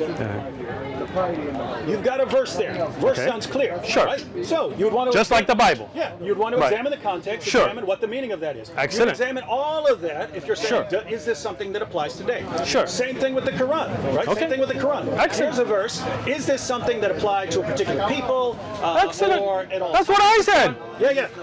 I've still never gotten to the actual point. The actual point is, so you have passages like, to you be your religion, to me be my religion. Sure. Or passages about fighting in self-defense if someone is persecuting Muslims and so on. And then you get to things like fight those who do not believe in Allah. Sure. So you look at the context. You do, absolutely. Excellent. The problem is when you try to arrange these, you can go to the Darussalam edition of Sahih al-Bukhari. Okay. Go all the way to the very end. So book 9. Okay. Book 9 of Sahih al-Bukhari. You have this essay on how to bring these together by what's his name? Abu Humayd or Ibn Humayd? You heard of him? He was the Chief Justice of Saudi Arabia and the Imam at the Grand Mosque and so on. Okay. Okay. So you know, hold on. You know Bukhari was like way before that time, right? Yeah, we're not Okay. talking about, we're not talking Well, you're talking about Sahih Bukhari. He makes an attempt to explain how these passages tie together. Which passage are you talking about? The passages of the Quran. Which one? Like 973, 9123. So this is not in Bukhari then. This is probably like a publisher's note or something. Yeah, I promise you I'll make my point. I'm making a point. But you're interrupting before I even made a point. No, I just want to understand what you're saying. Okay, go ahead. So he's taking all these passages and he's basically answering the question, how do we reconcile all these different claims? Because you have some claims where, hey, to you be your religion and to me be my religion. Other passages fight those who do not believe in Allah, right? Okay. And he puts down he arranges things in 4 stages, right? Okay. He says there's a stage where Muslims weren't supposed to fight back. They weren't even supposed to fight in self-defense, right? Okay. And then he says, but then after the move to Medina, then they were permitted to fight in self-defense if people are persecuting them and so on. So like Badr. He says. Well, I'm trying to understand. Badr in Medina. You don't know. I'm guessing. Yeah, I'm guessing he would include Badr, right? No. He might include that in stage 3. So stage. You know, Badr is very early on, right? Stage 2, it's where Muslims are permitted to fight. Okay. Then stage 3 was where they had to fight. See, again, just a point. This again fight. shows your ignorance because the first law of allowance to fight came in Badr. Okay, so the 3rd stage is fighting is obligatory, right? You have to fight in self-defense. Okay. And then the 4th stage he puts is offensive jihad, where you have to actually go out and fight and subjugate people. Right? Okay. So that's how he arranges those. That makes perfect sense to me. Oh, I'm glad you like it. Yeah. So here's the issue. Right? Okay. Here's the issue. We read the Quran. We read the Quran verse. That sounds like it's calling to fight, right? Okay. But guess what? You can have all kinds of things and all kinds of books that sound like they're calling to fight. Okay. You got to read them in like context. the Bible, right? So you have an actual, very respected scholar who's putting the essay. Who's this respected scholar? Abu Humaid, the Chief Justice of. He was the Chief Justice of Saudi Arabia, 80s, 90s. No. What happened to Sheikh Ibn Baz? No. Dude, you're missing. You're completely misunderstanding. You know who Sheikh Ibn Baz is? You're completely misunderstanding. Do you know who Sheikh Abdulaziz Ibn Baz is? You're either deliberately. Look, listen. The Chief Justice of Saudi Arabia in the 80s and 90s is Sheikh Abdulaziz Ibn Baz, the head mufti. We'll just look up Ibn Humaid. Sure. Okay. So let's look up. All right, go for it. But okay, but go ahead, finish your point. So he says, how do we reconcile this? That's the conclusion that he comes to. Okay. That's the conclusion he comes to. Sure. I look at the same passages. That makes perfect sense to me. Right? Okay. And so once you have that timeline, then there's basically one more question about how you would apply that. Go for it. And the question is, once you've gone through these 4 stages, are you just in stage 4 and then that's stage 4 forever? So fighting. So why didn't you ask this? Yeah. No. So I'm here to help you, bro. You said I'm your favorite sheikh, but you don't ask. By the way, this is I all got response you. to something you I brought got up. you. Hold on. Let me finish. Let me I'm ask. almost done. Go I'm ahead. talking 30 Go seconds, ahead. right? So, 1, do these 4 stages apply in such a way that once you've reached stage 4, the other 3 stages do not apply? I got your answer. No problem. Or is this contextual? In other words, Muslims who are in sort of a situation like Muhammad was in Mecca, where he's totally outnumbered, and therefore you're not fighting back, would be under that sort of rule. Sure. I can see that, right? So that, as far as why you should not be running around implementing Surah 9, verse 29, I would interpret it because you're more in the situation of Muhammad in But you're not a scholar to interpret it, so I don't know why you're coming up with your interpretation. I'm giving you his interpretation. No, you aren't. That's not what he said. That's not what he said. You are giving, David Wood are interpreting when you shouldn't. Okay, and by the way, here's the entire point. I gave you more than 30 seconds. Keep going, bro. Then you respond. Here's the overall entire point. The point is, read the Quran, get all these verses. How do we reconcile them? Oh, here's a good way to reconcile them. Now it all makes sense. But that doesn't look good. Fight those who do not believe in Allah means that once you get in a certain situation where you're the most powerful force, you violently subjugate people, force them to pay jizya, impose conditions on them, and so on, or you keep fighting them until until they're not, until they're gone or something like that. Okay. Right? So that's what it looks like. And then even with the hadith, with Muhammad saying, I've been commanded to fight people until they say there's no God but Allah, and Muhammad is his messenger, and so on. That all fits into that. And here's the point. Here's the point. Even if that's completely wrong, even if that is completely wrong, to say, well, you're wrong about that, and therefore you need to go to all these different scholars. You got to go to all these different scholars and consult all these different scholars to figure this out. You're talking about passages that are calling for violence against other people, calling for the violent subjugation of the world when you read them like that, right? And in order to figure out what Allah is really saying, you have to do all these, decades of research. I did not say that. So the problem is, which we always come back to, the Quran claims to be clear. The Quran claims to be clear. We open it. Well, we got some problem on understanding these verses. How do we reconcile them? We reconcile them in a way that constantly escalates the violence. And if that's wrong, how do you know what you're supposed to do? Well, you're supposed to spend a lot of time going to all these scholars, but that means that it's just not clear. So we're not talking about reading the context or reading the entire book. You have to go outside of the book, and then when you get to the hadith, then you have to go to the outside of the hadith, and you have to go to all these scholars. That is a lot of work to understand who I'm supposed to kill and who I'm not supposed to kill. You know what I mean? Are you done? I'm done. You are done. Now, as I said, you know I'm not nervous because I let you speak respectfully. And you know you are nervous because you keep interrupting me. So let's see if you interrupt me now. Let's try it now, right? So, now, as I told you from the beginning, the Quran clearly tells you, if you don't know, يَسْأَلُ الْأَهْلُ الذِّكْرِ, ask those who know. I didn't tell you you have to go and do tens and years of research. All you got to do is go to somebody who is learned, who is scholarly, who has knowledge, and say, Sheikh, I read this ayah, I read this hadith, what is the context? How do we implement it? What verse is hold on. Yes, Allah dhikr. Everybody knows the ayah. No, somebody what verse look up the ayah. In kuntum la ta'alamun yas'alu ahlu dhikr. I was thinking 21. I got you. Hang on. Okay, so can I finish now? Or you I just want to make sure that you're presenting that correctly. Yo, you can go ahead. I'm just going to look bring the ayah. If you don't know, ask those who know. We memorize the ayat. We don't really look at. So go ahead. Can I continue, or is your nervousness not letting me speak?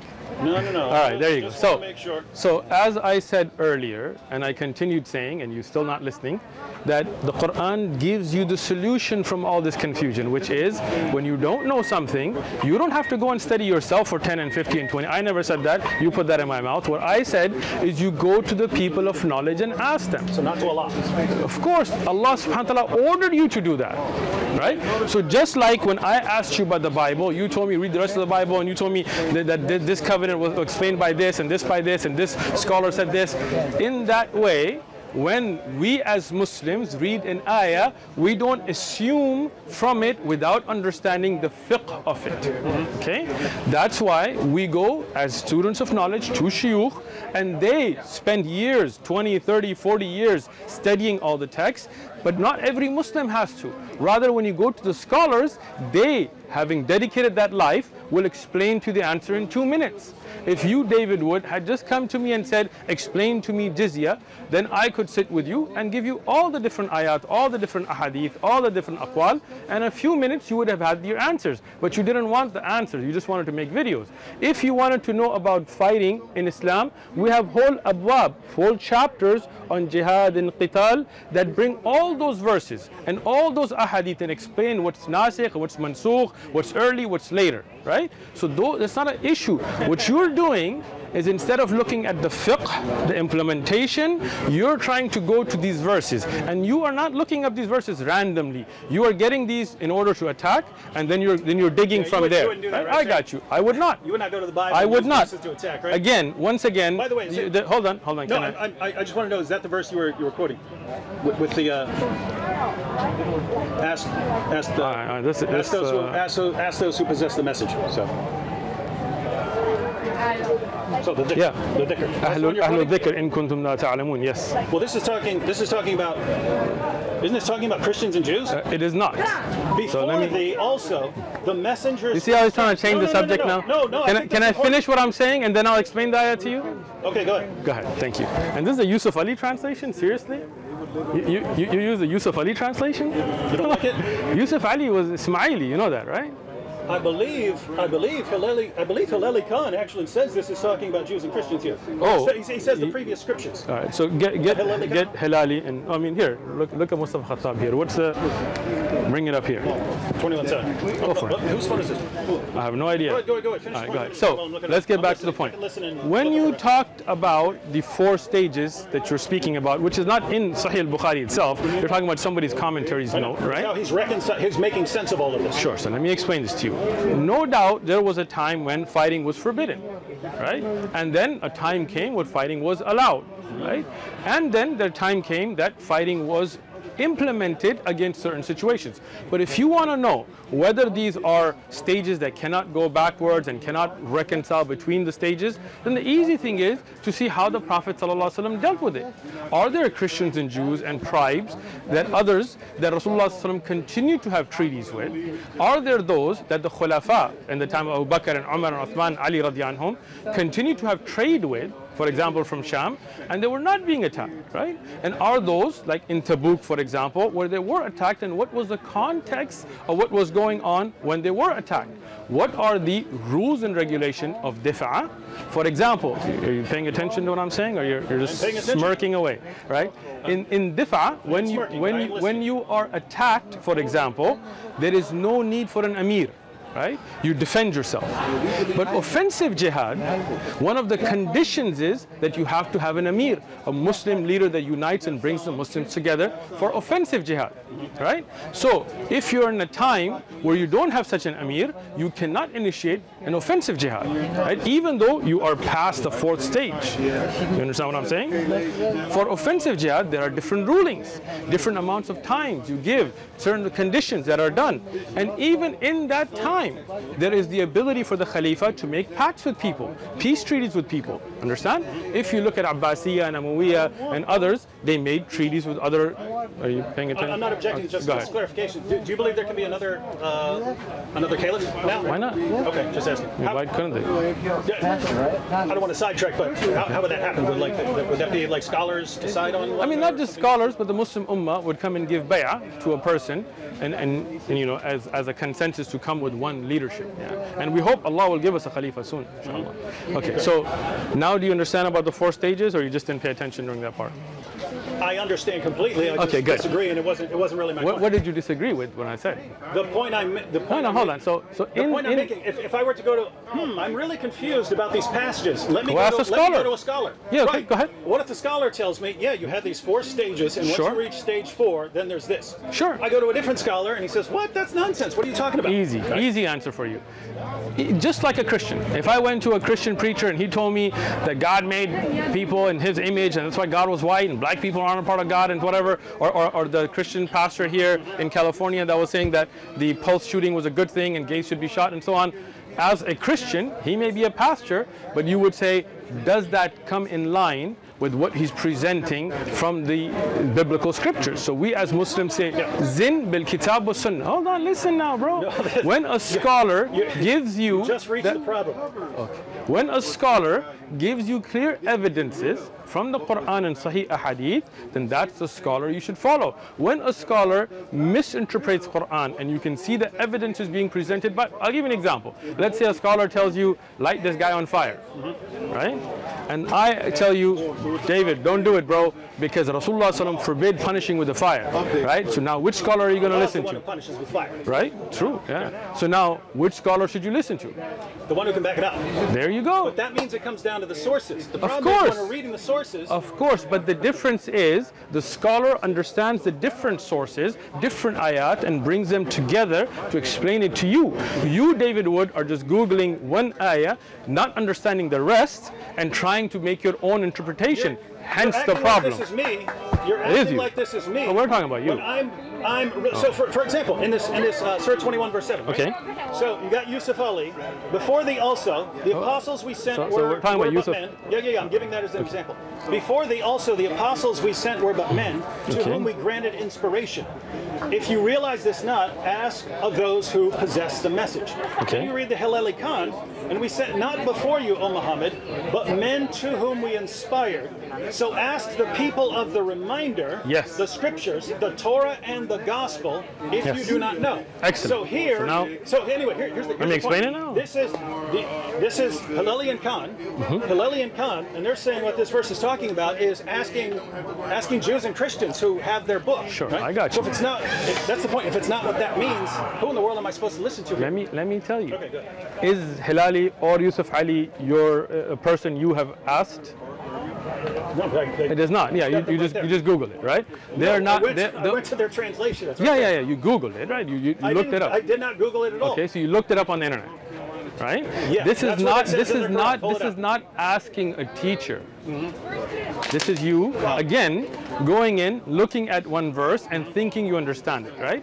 If you had asked a scholar, then I would have told you, or I'm a student of knowledge, but a scholar would have told you that this ayah in the explanation from the Sahaba themselves who were there, explain that no doubt that the people of scripture had a knowledge about Rasulullah sallallahu alaihi wasallam, and that's why many of them became Muslim. But this ayah is applicable for us as well, and that's why Allah subhanahu wa ta'ala used the word dhikr. You know what dhikr means? Reminder. Right, but what is dhikr in the Quran? Inna anzalnahu. Right there, it applied to the earlier scriptures. Right, but this is the Quran making tafsir of the Quran, if you understand, right? The word dhikr has been used for the Quran itself. And for the Torah and the Gospel. Right, exactly. Why? Because part of the wahi, right? So under that, the Quran and what is preserved, if we had from the earlier scriptures, the hadith that is a part of the wahi, those scholars that are well versed in the dhikr, then they are the ones you should ask. So today, if you go to a scholar who is well versed in the Quran, in the hadith, then this ayah is as applicable to us as it was to those that I was talking about earlier, that if you knew, then you should have looked at the scriptures which mentioned the Prophet ﷺ and accepted it, right? But this ayah is not nasikh or mansukhan, right? This is where the muhkam, the ability to give hukam, continues. Now, if you ask a scholar today who is well versed in the dhikr, in the Quran, in the hadith, then they can give you references and explain the concept. No problem, it's very easy. But instead of going to that route, I want to look up this ayah and think that I know what it means. I want to look up this hadith, whether it's strong or weak, and think what it means. Why not just come and say, hey, I want to understand the concept of jizya from a fiqh perspective. So looking at all of the ayat, looking at all of the hadith, the research that we've already put in, sit down and explain it to you. But you don't want the answer, right? It doesn't work at all. Why does it not work? Because I come to you. Explain this to me. Sure. I get a different explanation from the one that I get from Ibn Kathir. Ibn Kathir is not your teacher. You didn't ask Ibn. Hold on. Ibn Kathir is a book of tafsir. He wrote books to give his book. I know. But he was not explaining fiqh here. He was explaining an ayah and things that are related. It was not in the implementation. It's not a book of fiqh. So instead of going to, you didn't go to any other Islamic scholar and ask this question. You went and tried to make your own interpretation based on Ibn Kathir or whatever else. Here, I gave you the answer, right? I gave you the other ayat, other ahadith, but then you didn't like that. You want to continue to make your videos, right? But what I'm saying is, why not come and ask? If you don't want to ask me, not me, go ask another scholar. Sit down with a scholar, a qualified Islamic scholar, and say, I want to understand the ahkam of qital. In our time, what are the ahkam of qital? And a scholar will say, this ayah, this ayah, this ayah, this ayah, this ayah, this hadith, this hadith, this hadith. You don't have to do that research. That's what a scholar does. And with all of that, he'll give you a clear answer. No. But you don't want a clear answer. No. This is the same as exactly. I say you don't want a clear answer. He goes, no, I don't want a clear answer. Let me give you an example, right? So you take a verse like no compulsion. Truth comes out, bro. Truth comes out, whether you like it or not. You take a verse like no compulsion in religion. Sure. You go to to something like a scholar. Tafsir Qurtubi. No, again, instead of going to a scholar, you're going to Qurtubi, which you don't understand. You can never read about Islam. You can't just read You can. No. Read the commentaries. You'll only be misled. Just like when I mentioned about the Bible, you told me you got to look at other verses and other that. You can't just read the Bible. You can. I agree, but you're not telling me to read other verses of the Quran. You're telling me to go to a person. I am. But what I'm saying is, if you're willing to dedicate years and years of research, looking at all the different issues, I have no problem with that. But as a student of knowledge, hold on. Years of research hold on. To figure out what this verse is saying. Hold on. Hey, listen. You're talking about a whole system of life. You're talking about a penal code. I'll be talking about a verse. No. But again, the Quran is not just one verse. Right? You're talking about something that has the rules and regulations of war. You're talking about those stories of the past, of the future, about prayer and fasting, about dealing with your neighbors. All of that, no doubt, if you want to start implementing it, requires scholarly work. Right? There are ulama from the time of the Prophet ﷺ, Ibn Abbas, Ibn Mas'ud, that were the scholars amongst the Sahaba. And when a companion didn't understand the ayah, he would go to them. That's why Rasulullah ﷺ said, take the Quran from Ibn Mas'ud and Ubay ibn Ka'b and others, right? So you would go to them. And then when they would ask them, they would explain it not from their own interpretation, from the other ayat of Quran, looking at context, looking at ahadith, they would give an answer. Today, for example, if you want to get a medical question answered, you have no problem going to a doctor. You don't say, why can't I just pick up Grey's Anatomy and make my own insertion into my liver, right? But no doubt the hereafter and Islamic laws is something that's complicated because you're implementing. If you just want to read for your own spiritual benefit, read the Quran all you want. But if you want to implement Islamic jihad laws or hudud, then you need to go. Okay, if you want to understand it, excellent. So when you want to understand the rules and regulations of jihad and jizya and things, you need to go to those who are experts in it. Just like if you want to understand legal system in America, you don't just pick up the Constitution and go, to me 2B means this. No, you go to a legal expert to understand it. Just like the Bible. If you want to understand the Bible, we have people like McCarthy and others who write these. But you even told me, McCarthy's, when I pointed out from McCarthy, you were like, that's just one guy. You threw him under the bus. But you would go to a Christian and ask, hey, is this applicable today or not? Is this a proverb? Is this a simile? Is this Jesus giving a direct ruling? Or is this something that has a different meaning? Just like that. But you don't want to give the same courtesy to Islam because David Wood just wants to make videos. Wrong. So, and I know we have to be wrapping up here, but we do. Yeah. Just to explain my perspective here, right? So, back to what I mentioned earlier. And this is not to belabor this particular point, but it's if I were to look it up in the tafsir of Qurtubi. Sure. So I look up this verse. He gives, according to this guy, and this guy, it means this. Exactly. According to this guy, and this guy. Perfect example. Thank you. Something completely different. Thank you. According to this guy, and this guy, but he's quoting Muhammad's companions and all these other guys who are giving all of these different interpretations. Exactly. Right? So here's the thing. The idea that you just nailed your coffin right now. But go ahead. The further you go back in time, the less they know. That's not true. To where Muhammad's companions are walking around, the verse means this, and someone else says, no, it doesn't mean that. It means this, and they're giving completely different interpretations. I'll let you speak. They're applying completely different hadiths to the situation. They're saying in the historical context for this one was this one. The other one says no, the historical context was that. Excellent. If there's that much confusion back then, the idea, I'm just going to go to a scholar, all the scholar could possibly do is explain why there's so much confusion. Nope. Unless everyone back then except one particular interpretation. I got you. Go ahead. Had it correct. Speak. And anyway, here's the point. That wasn't the point? I read a verse of the Quran. Go ahead. I read a verse of the Quran. That sounds like this. Let me look it up. So I look it up in the commentaries, and I find that according to Muhammad's companions, they didn't agree on it. There's all these different interpretations. Sure. Right? So I go around, look at the relevant hadiths, and you get different interpretations of the verse. Sure. And your solution is, well, you have to go to a guy. The problem is, I could go to a guy who favors this guy in the commentaries more than this other guy. And so I'm still going to get, you're acting like if I go to scholars today, I'm going to get this consensus opinion on what this verse means. And I know enough to know that that is not true. You don't. I do. Let me explain to you why. Okay, let me tell you now. Okay, are you done speaking? Are you done speaking? Go. Are you done speaking, bro? Yeah, sure. Go ahead. Thank you for nailing your coffin. Let me explain Most confusing religion. It is not. Most confusing. It's most confusing because of the lack of your ability to understand one simple concept, which is no one could agree on what any of these again. things mean, but it's You see how he doesn't let me speak. Perfectly You see clear. that? All your audience, let him see Perfectly clear. how I quietly listen to him because I'm not nervous, but this nervous guy, he keeps interrupting me because he knows he nailed his coffin. I will explain it to you. Well, because you're not letting me speak. Now, when we go back to Qurtubi, there are riwayat there that are authentic. There are riwayat there that are da'if, that are weak. So this is the job of scholars. Qurtubi, Tabari, Ibn Kathir, they collected all of this. Tabari, many of the riwayat he collected, he himself says this is weak.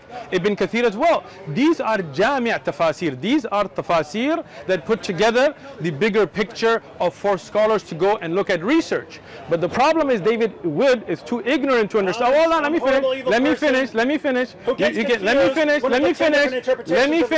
Let me finish. When you look at 10 interpretations, the reason you're confused because you don't have enough knowledge or enough sense to ask a scholar. The scholars, what they do, like my teacher, Sheikh Abdul Salam, he has a book of tafsir where he brings those interpretations and says this narration is da'if, it's weak. This is why it's weak. Its chain is weak. Qurtubi mentions it, but it's da'if. Ibn Kathir mentions it, but it's da'if. At-Tabari mentions, but it's weak. And then here is what is authentic.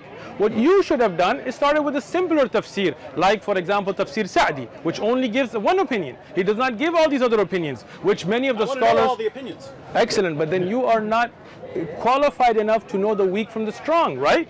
Do you know Ilm al-Rijal? You don't, because you don't. Do you? If you're saying that Muhammad's companions. Again, you're saying this. You're saying this again, and I've explained this. That is not that the Muhammad's companions sallallahu alaihi wasallam are wrong. It's because many of those narrations are weak in their chains. People were lying about them. They were not lying. Again, They weren't lying. there is a difference. There is a difference between kadhab, a lie, and a da'if hadith, right? But when something is not authentically established, we don't rely upon them. You understand? It's not that the companion is lying. It's that people make mistakes. People like yourself. It's a lot of mistakes. People. You make more mistakes than them, so don't get carried away. You took. You did. You took Ibn Abbas's narration of one ayah and plugged it somewhere else, right? That type. I didn't. Muslims did. No. So they made mistakes. Who made that website? You don't know. You're the one that told me. You don't know. You told me it's a Shia website. Because of the name, right? And Muslim. Listen, I didn't make that claim. It could be, but you're making a claim it's Muslims without knowing. This is your false assumption, right? But that ayah has not been explained by Ibn Abbas. You falsified that by misreading a website. Now, like that, there are other people by trusting somebody you don't know, which is funny. Anyway, is making the mistake of trusting all these different commentators. Once again, no. Let me finish. Let me finish. You see, if Qurtubi gives 10 interpretations, and these are all traced back to Muslim scholars, right? If he gives 10 interpretations and 9 of them are wrong, sure. That means means that the false information and the mistakes are massively outnumbering. Let me explain this again. The truth. When there are 10 narrations, there will not be 10 different opinions.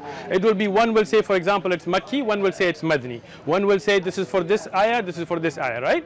So it's not like there are 10 different interpretations, but there may be weak narrations. Qurtubi, Tabari, these are research level books. These are not supposed to be just for people like yourself who don't know Sahih from Da'if, that they go and think they know. Hold on, let me finish. Once again, read the Quran all you want. Read the Ahadith all you want. But when you don't know, ask those who know. That's why you should have a teacher. That's why you should have shuyukh who dedicate their life to understand what is strong from weak. Because what happens when you don't, like Christianity today, when you get 3 Christians, you get 4 different Christian beliefs because everybody wants to make up their own beliefs, right? No, I'm giving an example to understand, right? But in Islam, alhamdulillah, Allah protected the Quran, one, with the Arabic language, so we can learn it and understand it, so we can know the meanings of words. Yes, we can. Secondly, we have, alhamdulillah, the Quran that explains the Quran. We have ayat that make tafsir of ayat. Alhamdulillah. There are things where there are clear, sahih, authentic ahadith from Rasulullah sallallahu alaihi wasallam that explain the ayah. There are authentic narrations from Sahaba and Tabi'un and the ulama of Islam that took these, right? But the problem is that they do. The problem is, let me finish, bro. I'm saying no, they don't. Let me finish, right? Okay. When you look at the meanings of words, Jami' al-Tafasir will give you everything that is reported, right? But no, for example, no scholar in Islam says Qul huwallahu ahad doesn't mean that Allah is one. Right? No scholar does that, right? Rather, they come to a consensus, ijma', and much of tafsir is bil ijma', is by consensus, and kutub of tafsir explain that. But your problem is you don't want to ask somebody who knows. You want to go and read here and read there, misunderstanding those ayat, and then try to implement it. It's very simple, very simple. The most confusing ask religion out the there. people of knowledge. Is that difficult for you? Well, let me slow it down. Ask the people of knowledge. You want sign language? You want me to sign language for you? If I go to कौन सी ज़बान बोलो यार? उर्दू बोलो. I go to a Maliki scholar. You think Malikis and Hanafis have difference in tafsir? That's how ignorant you are? Whoa. So, well, you're the one talking about implementation. Yeah. So if you're talking about executing apostates, excellent. They do have differences. What's the Maliki opinion? Can you name me one Maliki fiqh book? Listen. Name one Maliki fiqh book. You will win right now. Name one Maliki fiqh book. Name one Maliki fiqh book. Just one. Let me break this down. Name to me one Maliki fiqh book. Not the point. You can tell me if I'm wrong. He doesn't know. Tell me if I'm wrong. He doesn't know a single. Okay. Name me one. No, I'm not. I'm showing your ignorance. Name me one Shafi'i fiqh book. Just answer. Name me one Hanafi fiqh book. Name me one Hanbali fiqh book. Name me one Zahiri fiqh book. You don't know a single fiqh book's name. He knows what the issue is coming. He knows what the issue is coming. Go ahead, bring it. You go to one of these schools. Okay. It says that if you're going to execute someone for apostasy, okay, you have to give them a waiting period. Okay. A certain number of days, right? All of them said that, but okay. No, some of them say you don't have to. Who? I would have to look it up. You know, look it up where? You know I'm right. Look it up where? No, you're not right. All of the madhahib agree that if you're going to, you have to give that person a chance. If I quote someone who says, listen. They disagree as well on whether female apostates are to be executed or not. Let me explain this. Is there a disagreement among the four schools? Let me explain. Is there a disagreement among the four schools on whether female apostates are killed like male apostates? Not mu'tamidan, right? But you don't even know what that means. So I got to explain it to you. Okay. Explain it. When you say a Shafi'i book or a Maliki book or a Hanafi book or a Hanbali book or a Zahiri book, many scholars, thousands or hundreds of thousands within that madhab wrote books. Many of them were wrong about things. Many of them scholars, yeah, people. Oh man, glad I didn't go to those scholars. I'm glad that you think that Christian scholars never get anything wrong, right? I'm glad I didn't Gotcha again. I didn't go to those scholars. Gotcha again. So you're telling me Christian scholars. Listen, you're saying Christian scholars never get anything wrong? Well, it's over. It's over. You're done. Wallahi, you're done. If you have you're done. explaining me how to act in the world. Christian scholars never get anything wrong. Is that true? No. Well, I'm glad I didn't go to those scholars, right? Oh, come on, man. You're done. Now let me explain the point to you. You're interpreting me as saying that, Muslim scholars can get something wrong. Shame on me because I wouldn't. No. Muslim scholars can't. Absolutely not. I'm saying if you're claiming, you're acting like there's this consensus. You pick a scholar on certain issues. On certain issues, there are ijma'. On certain issues, there is ijma'. Certain issues, there is khilaf. Yes. We study those. Now, let me explain the madhahib. Yes. Let me benefit you by letting you learn something. I wasn't even done. You interrupted me. You interrupted me. I'll keep this short. You always say that and then you go on. Go ahead. Very short. Go ahead, bro. I got you. Keep this very short. So, in Christianity, there are consensus issues. In Islam, there are consensus issues. Right? Agreed. When we look up the issues where there are disagreements in Islam, it's things like fight those who do not believe in Allah, and Christianity, how to carry out apostasy. Oh, you think all those crusades and all those battles for the cross weren't under the Bible? They're not getting that from there. They didn't use the Bible to justify crusades? Oh, you're as ignorant of history as you are of Islam. What are they using? Excellent, What excellent, verse are they excellent. using? I'll tell you what. Hold on. If Love you your go, enemies.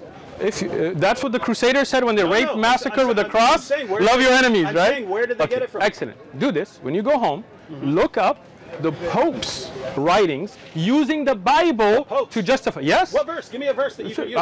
Look, I am not the one that studies the Bible or the popes. Right? I didn't come with that claim. But I'll tell you what. Attacking the Bible. No, I don't. No. Listen. Look, there are plenty of verses that they have used. I want one verse that would actually, in context from a scholar, be used to justify. You want just a verse? No problem. I got you.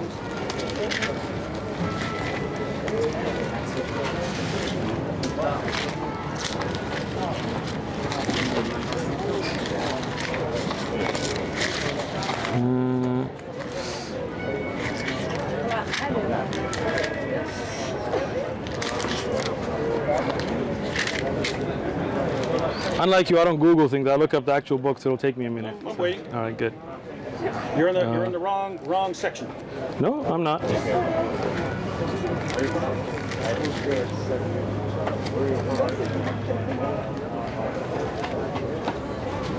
You looking for Luke 19:27? Try that one.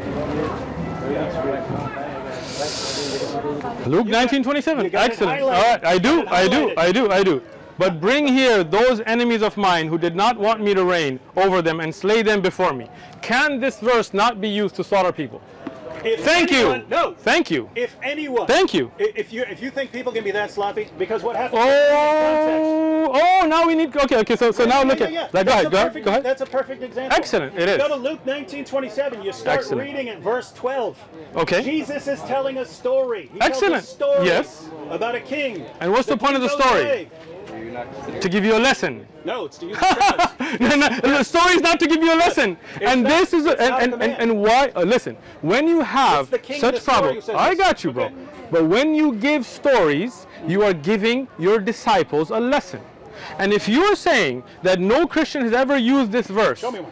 Sure, we'll look it up when we go home. All right, sure. We'll look it up. Christian would have to be the biggest idiot in all of history. There are plenty of big idiot Christians, bro. There are plenty of big idiot Christians. You know that. You know that's that. true, but we're not. Thank you. Yeah. Hitler quoted Bible verses in his speeches. Is that not true? Yeah, he also said he preferred Islam to Christianity. But he did quote biblical verses to promote his genocide. So are there Christians who use biblical verses to massacre and kill? You have just proven yourself to be wrong. Thank you very much, David Wood, for coming out. Have a good trip. Absolutely not. We're talking about consensus of scholars, and you name a bunch of people. Look.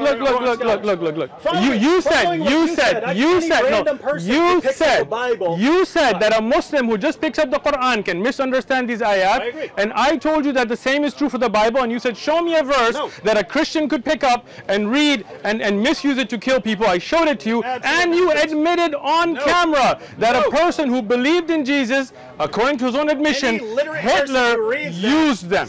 Now, go home. The passage literally starts with, and he told them I understand. terrible. But there are Christians that you will find that have taken. Sure, we'll look it up. When you go home, look up the Pope's. A Christian quoted 1927. Hold on, listen. When you go home, look up the Pope's writings to justify the crusade. And look at the biblical verses that were used. How's that, Dave? I'm still waiting for Are you going to look it up when you go home? The Pope's writings to justify the crusade. Send me the verses. Okay, let's do it. Send me the verses. Send me the verses. All right, and if you find them, you're going to admit that you were wrong. If you...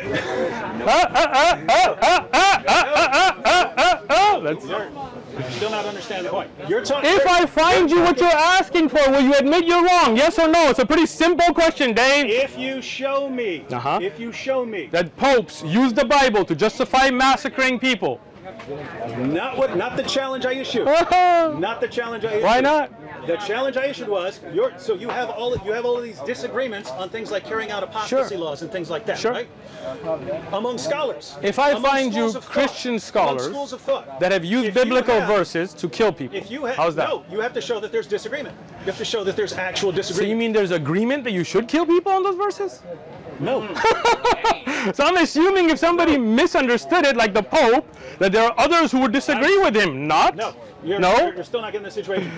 If you, if I find you the Pope, give me an okay, example. go ahead. If some Pope said the reason we're going to go kill people, The Muslims, is because Luke 19:27 Sure. says it. Okay. Right? Okay. Reading the passage would show that that guy's an idiot who Sure. happens to be Pope, right? The same thing with any scholar. All right. Okay. Reading Surah 9, verse 29 Sure. in context and saying, fight those who do not believe, means that at least once you reach a certain stage in society, you're supposed to fight those who do not believe in Allah, and you read the commentaries.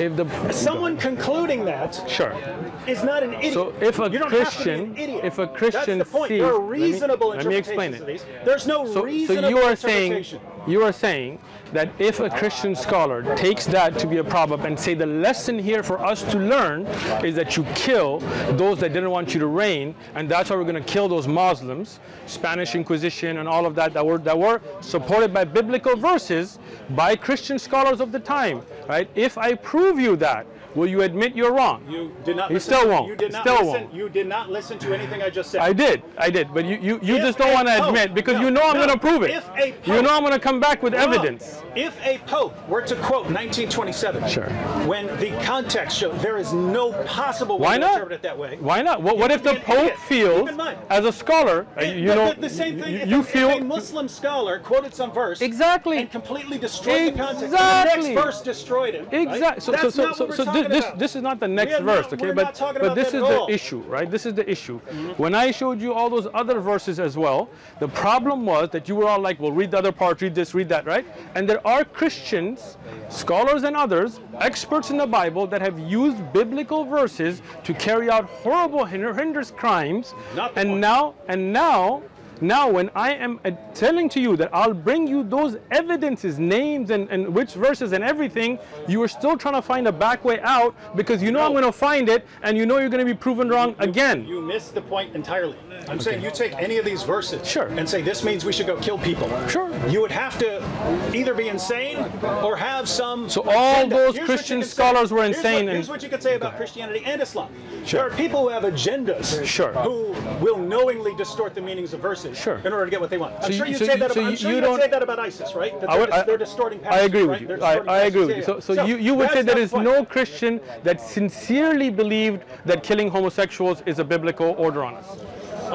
If if a Christian tried to apply that today, I would regard him as insane. Really? Or massive agenda. So Massive agenda. Mr. Anderson, the Christian preacher from Arizona, If he who says did say homosexuals, that according to homosexuals Christianity, should be put to death. executed, I would- You haven't I would watched his agree- video? No. Then Preacher Anderson, go watch his news footage where he shows the Bible and says that is the ruling in Christianity there's no ruling in Christianity. You'd have That's to go what he to said. the Old That's what Covenant, he said. And He's therefore a, he'd be, he he'd showed. be ignoring the entire New Covenant. So now you are caught on tape. I'm not caught. A Is he Christian a scholar? preacher. He is a scholar of the respected Bible. scholar? Yes, he is. A He respected feels scholar. he is. Yes. Oh, he feels he is. Oh, he has a large following. He has degrees. He has Okay. right. So when now he's caught. when Now do he's you- caught. Watch not him caught run. at all. A Christian scholar, a minister said- with a following, I said using the interpret- biblical verses, feels that the order for him is Did that, with not context, deny is that it. you is Did that not is that deny it. homosexual I said should you be have to put be to insane death. or you So have you're to have saying. an So agenda. which one You is he? think he's got- you Which think one he is has he? an agenda? You You think think he so? has an agenda? I don't know. I'm not going to assume that. Some people don't So, like certain people. Preacher Yes, Anderson, David Wood is saying you're either insane or have an agenda. I am. right. Check. If you're You guys, saying- you if you're guys. saying I'll tell you what. homosexuals should be I'll tell you what. executed I'll tell you what. under You the New guys, Covenant. you guys, work it out amongst your Christian selves then, and then come to us and talk about it. Yeah, and Thank you very then much. Tell me, how many Christians are executing homosexuals? Plenty. Yeah, And plenty. You how haven't been. many You haven't jihadis been. are able to No, do wait. that? Listen. You haven't been to South Sudan. You haven't been to Russia. You haven't been to other places where there are homosexuals being killed in the name of Christianity. You haven't. Islam? Yeah, there are. Of course, we already agreed earlier that many people can misunderstand things, and people's actions are not an evidence. But scripturally, can people misunderstand the Bible? Even scholars, you have been proven, and you threw the poor Anderson guy under the bus. Preacher Anderson. Preacher Anderson, even though I may not agree with you on a lot of things, but I do feel pretty bad that David threw you under the bus. Have a great day, Dave. This from the guy who throws Ibn Kathir on the bus. I did not. I explained the weakness in the And his own narration. God on the bus. I love Ibn Kathir, And his and I love prophet under Allah, the bus. and I love Rasulullah sallallahu alaihi wasallam. Says, oh, I can't believe Deuteronomy, Exodus. Look at these horrible Look, teachings. you know you got Which caught, God bro. and his You know, prophets say, these are you the know, inspired word of God. you Throw know, under the bus. you know. Throw The under the bus, example here we have ended your God, point, prophet, Ibn Kathir, and greatest scholar of all now time in you just Islam. want to make your voice We got one bites. guy we could go Make your sound We got bites. one guy No, we go to could any to scholar. learn Islam. I told you earlier. I wasn't scholars talking. give us the same I'm a answer. student of knowledge. Go speak to a scholar. No problem. Any scholar. A scholar who will give you answers with evidences. Yes. Ahlul dhikr. Okay, well, any scholar can say, here are the stages of jihad, Look. and here's the sources.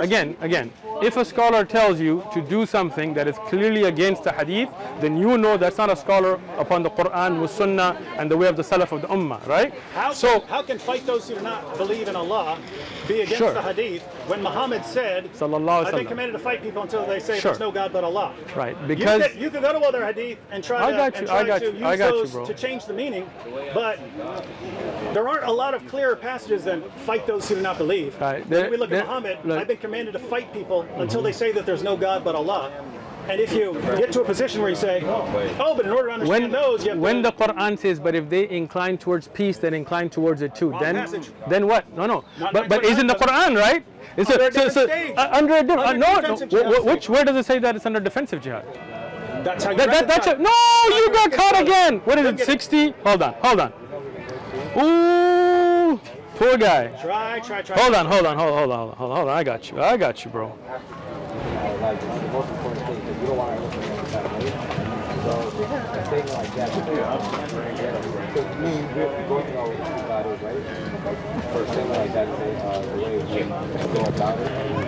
Oh, poor Dave. Keep going. I got you, bro. Don't worry about it. 8, Surah Anfal, the spoils of war. He just said this is defensive jihad time, right? Nope. Surah Anfal is defensive jihad. This is the first time I've heard that tafsir. So, in number 60, this is defensive jihad for him.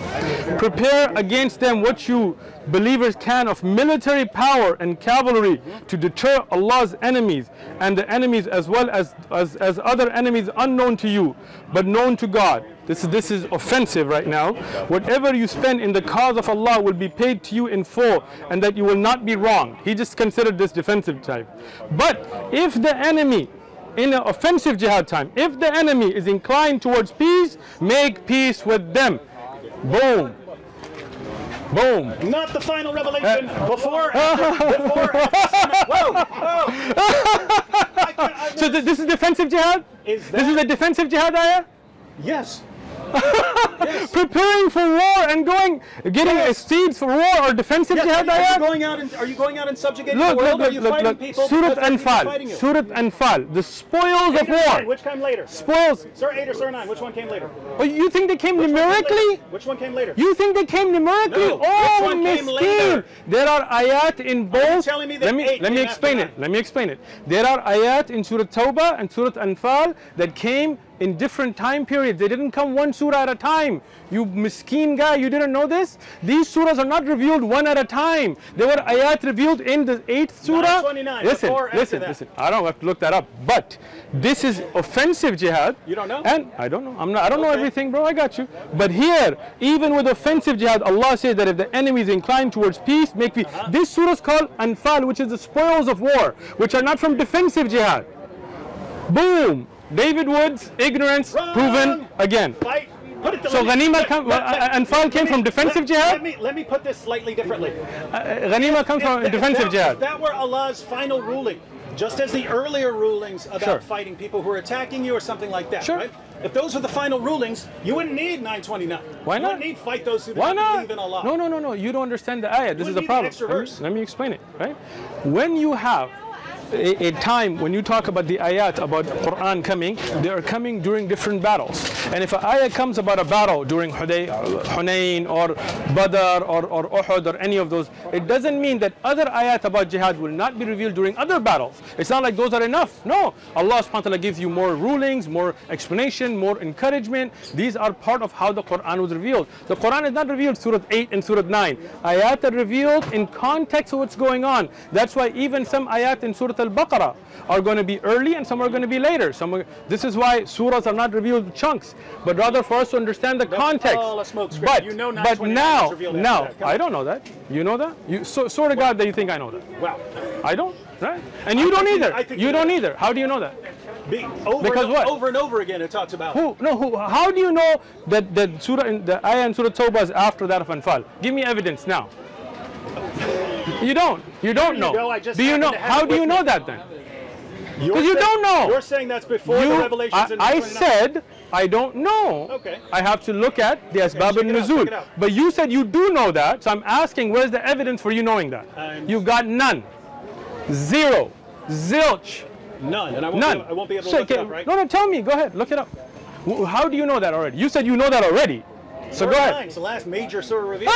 Surah 9 is the last major surah of the Quran revealed. He doesn't even know the ayat and how they were revealed. What's the last ayat revealed in the Quran? 100 and... No, wait, no. 100 I thought you were saying the last chapter. It's the one... Your religion's been completed? It is not. Miskeen. He doesn't know. See, this is the problem. You guys need to know. This man doesn't know about Islam. He just pretends. He plays it on TV. Look, all he wants is your money. You can't. Right? You see? That's all he wants. I'm sorry. Be honest, bro. Be honest. My Be honest livelihood about is it. under the shade of my spear. It is. Your livelihood and the share of your lies. This from the guy who wants Your livelihood is under the shade of your lies. Jews and Christians have Be to pay the honest. jizya. Be honest, bro. You see this? You see this now? You can't answer. You can't what? answer. Show me change the subject every 5 evidence. seconds. No. Same subject. Show me evidence that the ayah in Surah Tawbah was after this ayah in I have Surah to look it Anfal. up. Okay. I've never even heard that disputed. But you said you know. Disputed. He said he knows. How did you know if you haven't looked it up? I've read that Okay. repeatedly. From over who? and over, From over who? and over again. From it talks who? about Surah 9 From being who? the last major surah From who? revealed. From who? In the Hadith. Those ayat we're talking about. In the hadith, there's a hadith that says that ayah is revealed after the ayah. Surah Tawbah. We're talking again. Maybe your brain isn't. Maybe it's a little. Maybe you're tired, right, from your traveling. So 929. The surahs. 929. Okay. The Let me explain it again. Let me explain it again. The context Surahs is are taboo. not revealed That's in one chunk. That's taboo. Hold So on, where's bro. eight- so where's eight- Hold on. Let me explain it again. Surahs are not revealed as chunks. Ayat are revealed. Which one of these ayat is revealed first? I said I don't know. Okay. I will look it up. You said you do know. So I'm asking you, how do you know? Where did you read it? I'll have to look it up. Okay, so look it up because you don't know then, because you don't remember, you didn't know. If you're saying that was revealed before Like Tabuk, I'm gonna say this for the 6th time now. I said I don't know. Right? I don't speak without knowledge. I don't just Google stuff and think I know.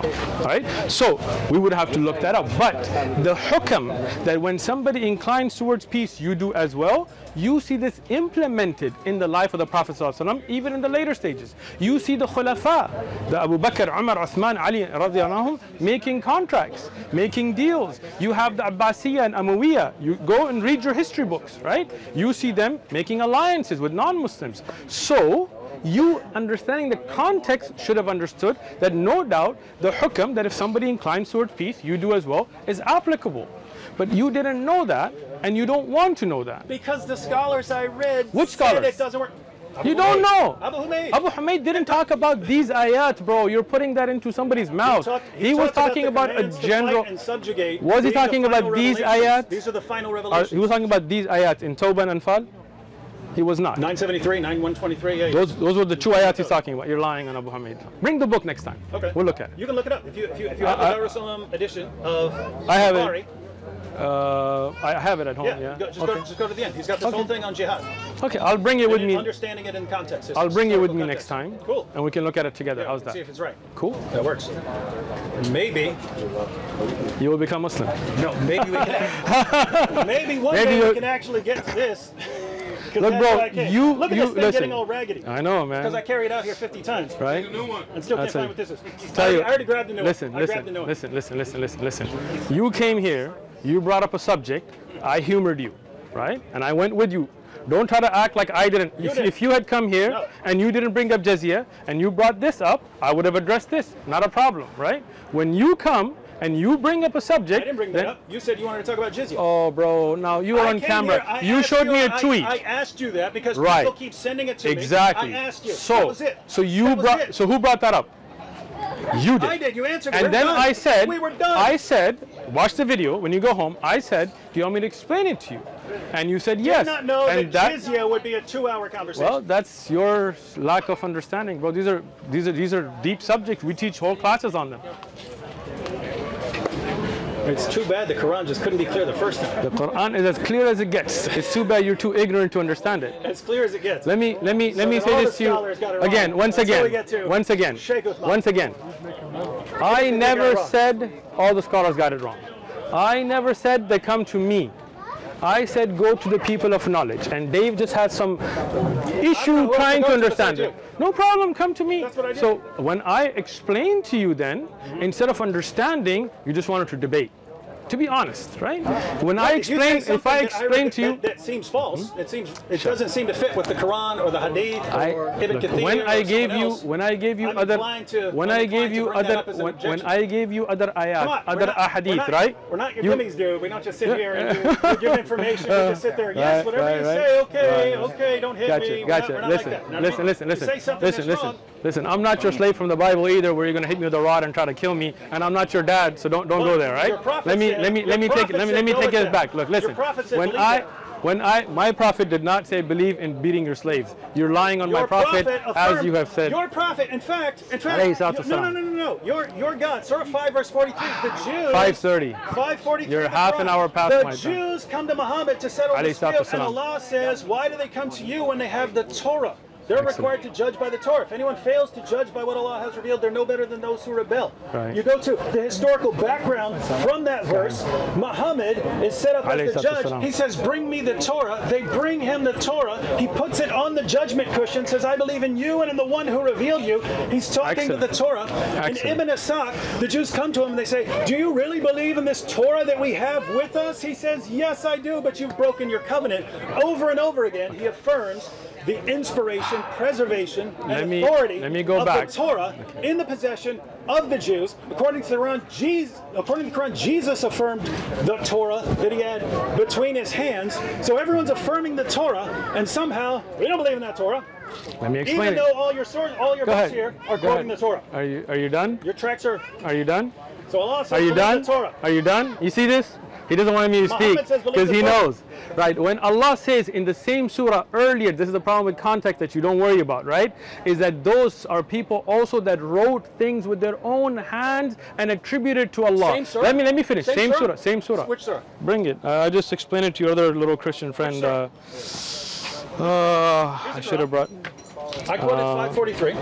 Excellent. I quoted 543. Same surah. I got you, bro. Relax. They wrote it with their own hands. Yeah, let me use a better translation. I hate Yusuf Ali's translation. Give me the... What happened to the Quran that was sitting here?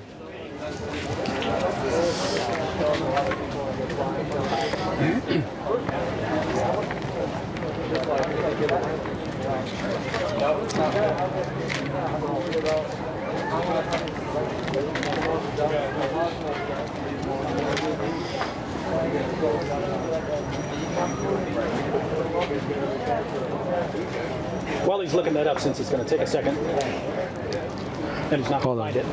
find it. All right, hold on. You're looking for Surah 279, but that's a different. Hold on. That's a different chapter.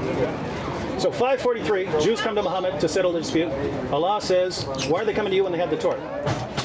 So apparently the Torah is the judge that they're commanded to judge by. A few verses later, Christians are told to judge by the gospel. People of the gospel judge by what Allah has revealed therein.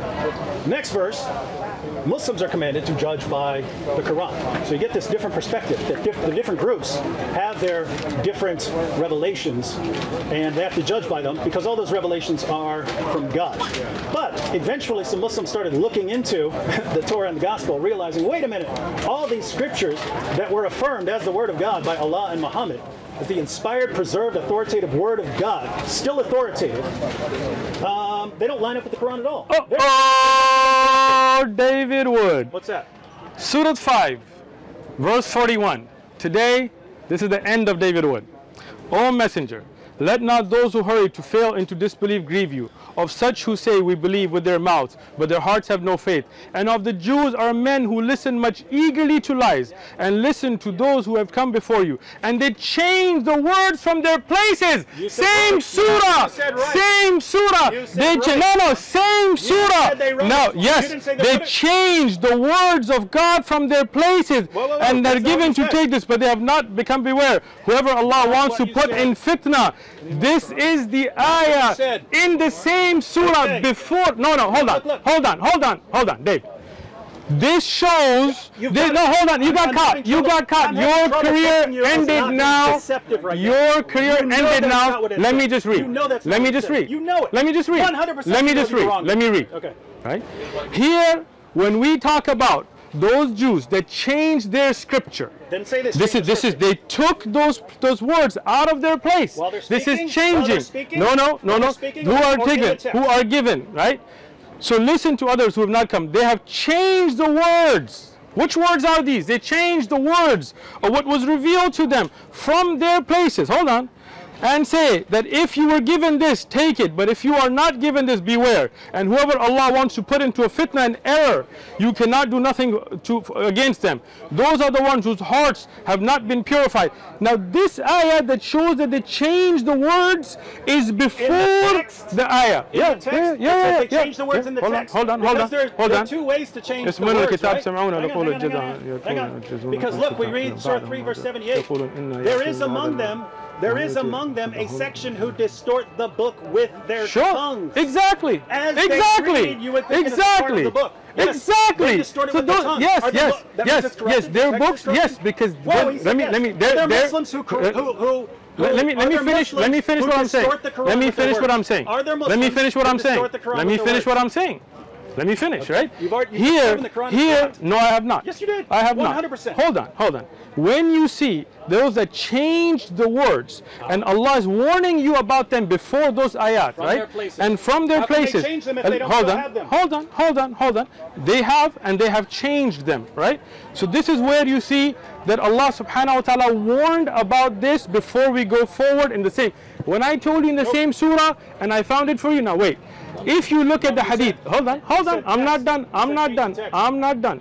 If you look at the hadith that you quoted from a Tirmidhi, without even knowing that it's from a Tirmidhi, where Rasulullah ﷺ got off and put the Torah on the pillow, right? He did not. Miskeen, he's going to go home and find it that it's not in Abu Dawud, but it's okay. Okay, we'll go. Abu Dawud, okay, find it to me. Okay. Abu Dawud surah. Wait. What surah? Sheikh Uthman is saying this is not in Sunan Abu Dawud. Right? Let me explain the hadith to you if you don't mind, right? Okay. The hadith where Rasulullah ﷺ put the Torah on the pillow. He said, I believe in the one who sent that, no doubt. But if you look at the context of the hadith, when Umar ibn Khattab found a piece of the Torah, Rasulullah ﷺ told him that this is not going to be a means of guidance. Even if Musa came today, he would have to rule by the Quran.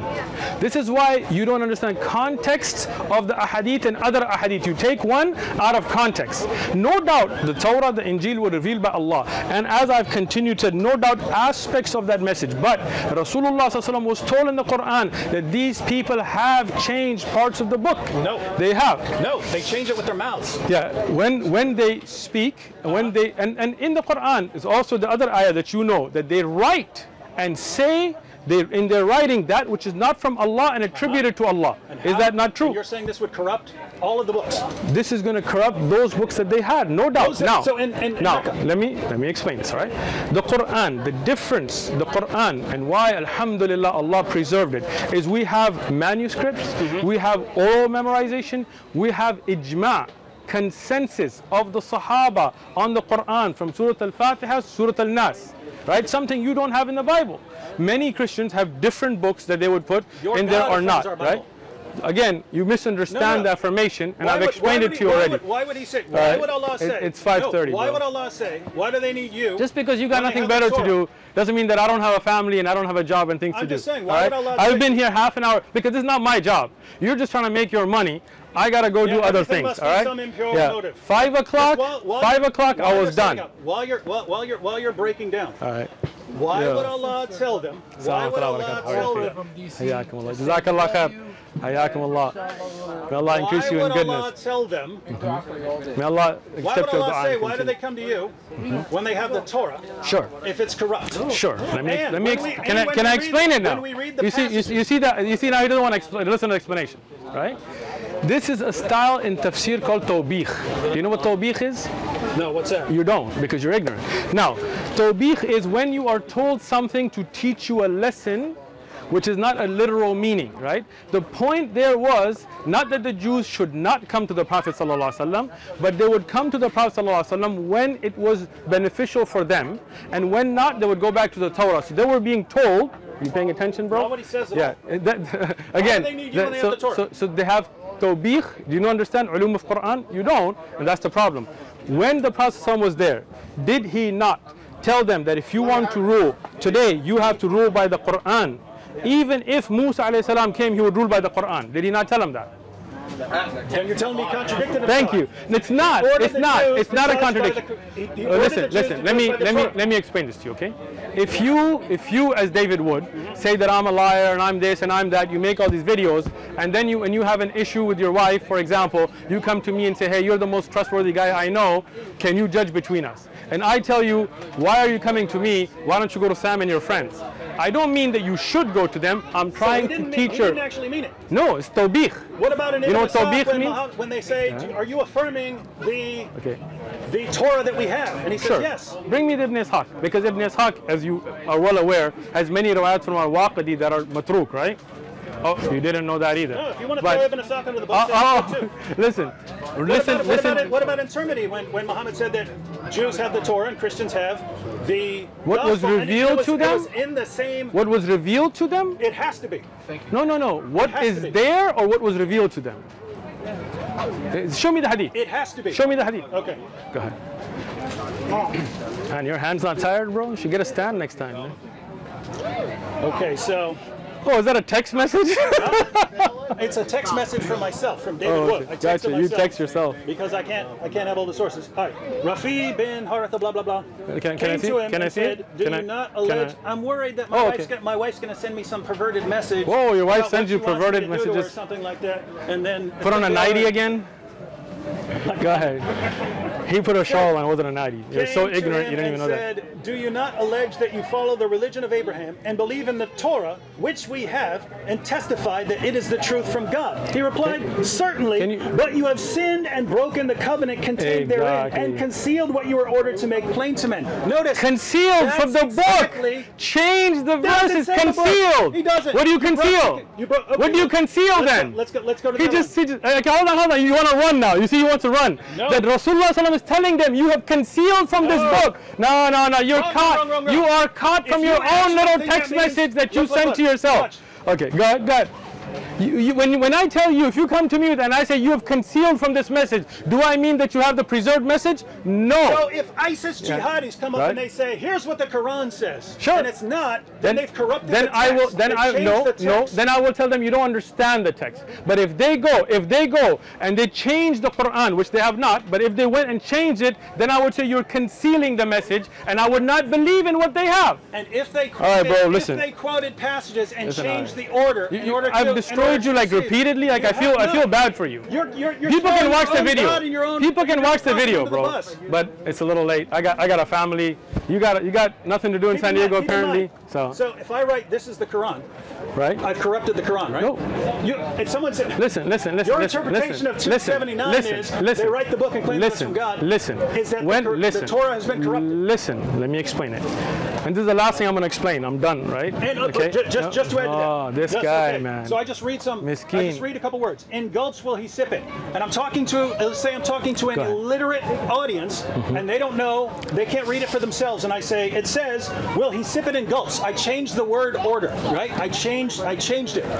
According Finish to what you, you're that's saying. what the Quran said. Finish what you you're write saying. something and you say it's a book, your book's been corrupted. Finish or what you're if saying. you change some words, for other places, which I just did with the Quran, then the book has been corrupted. Let me- So can I according answer? to the criteria you gave for a corrupt book, the Quran is 100% corrupt. Wrong. Again, It's not wrong. let me explain it. That's what you Let me said. explain it. Now listen.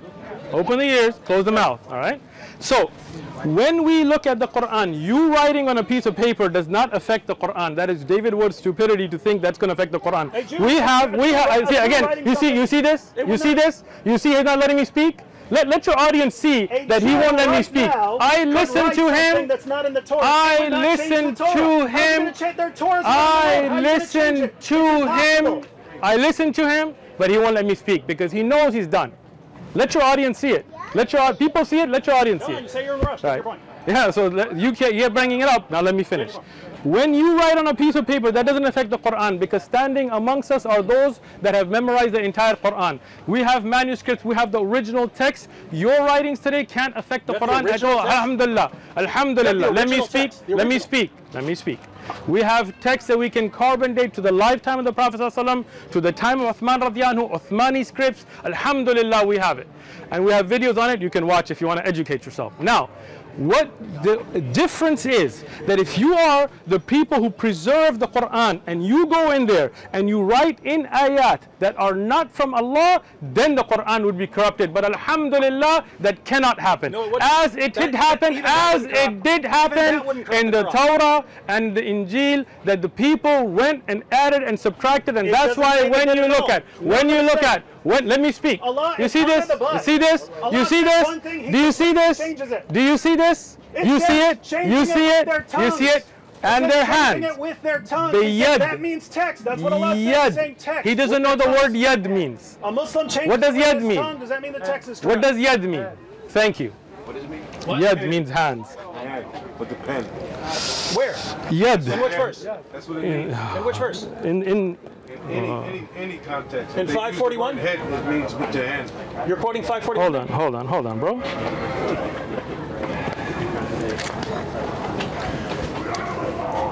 Are you going to Surah 279? I am. Oh my goodness. Of course. Hold on. Let me finish. Are we going to look at the commentaries? No one agrees with you. Hold on. I appreciate nobody agrees with me. What do they know?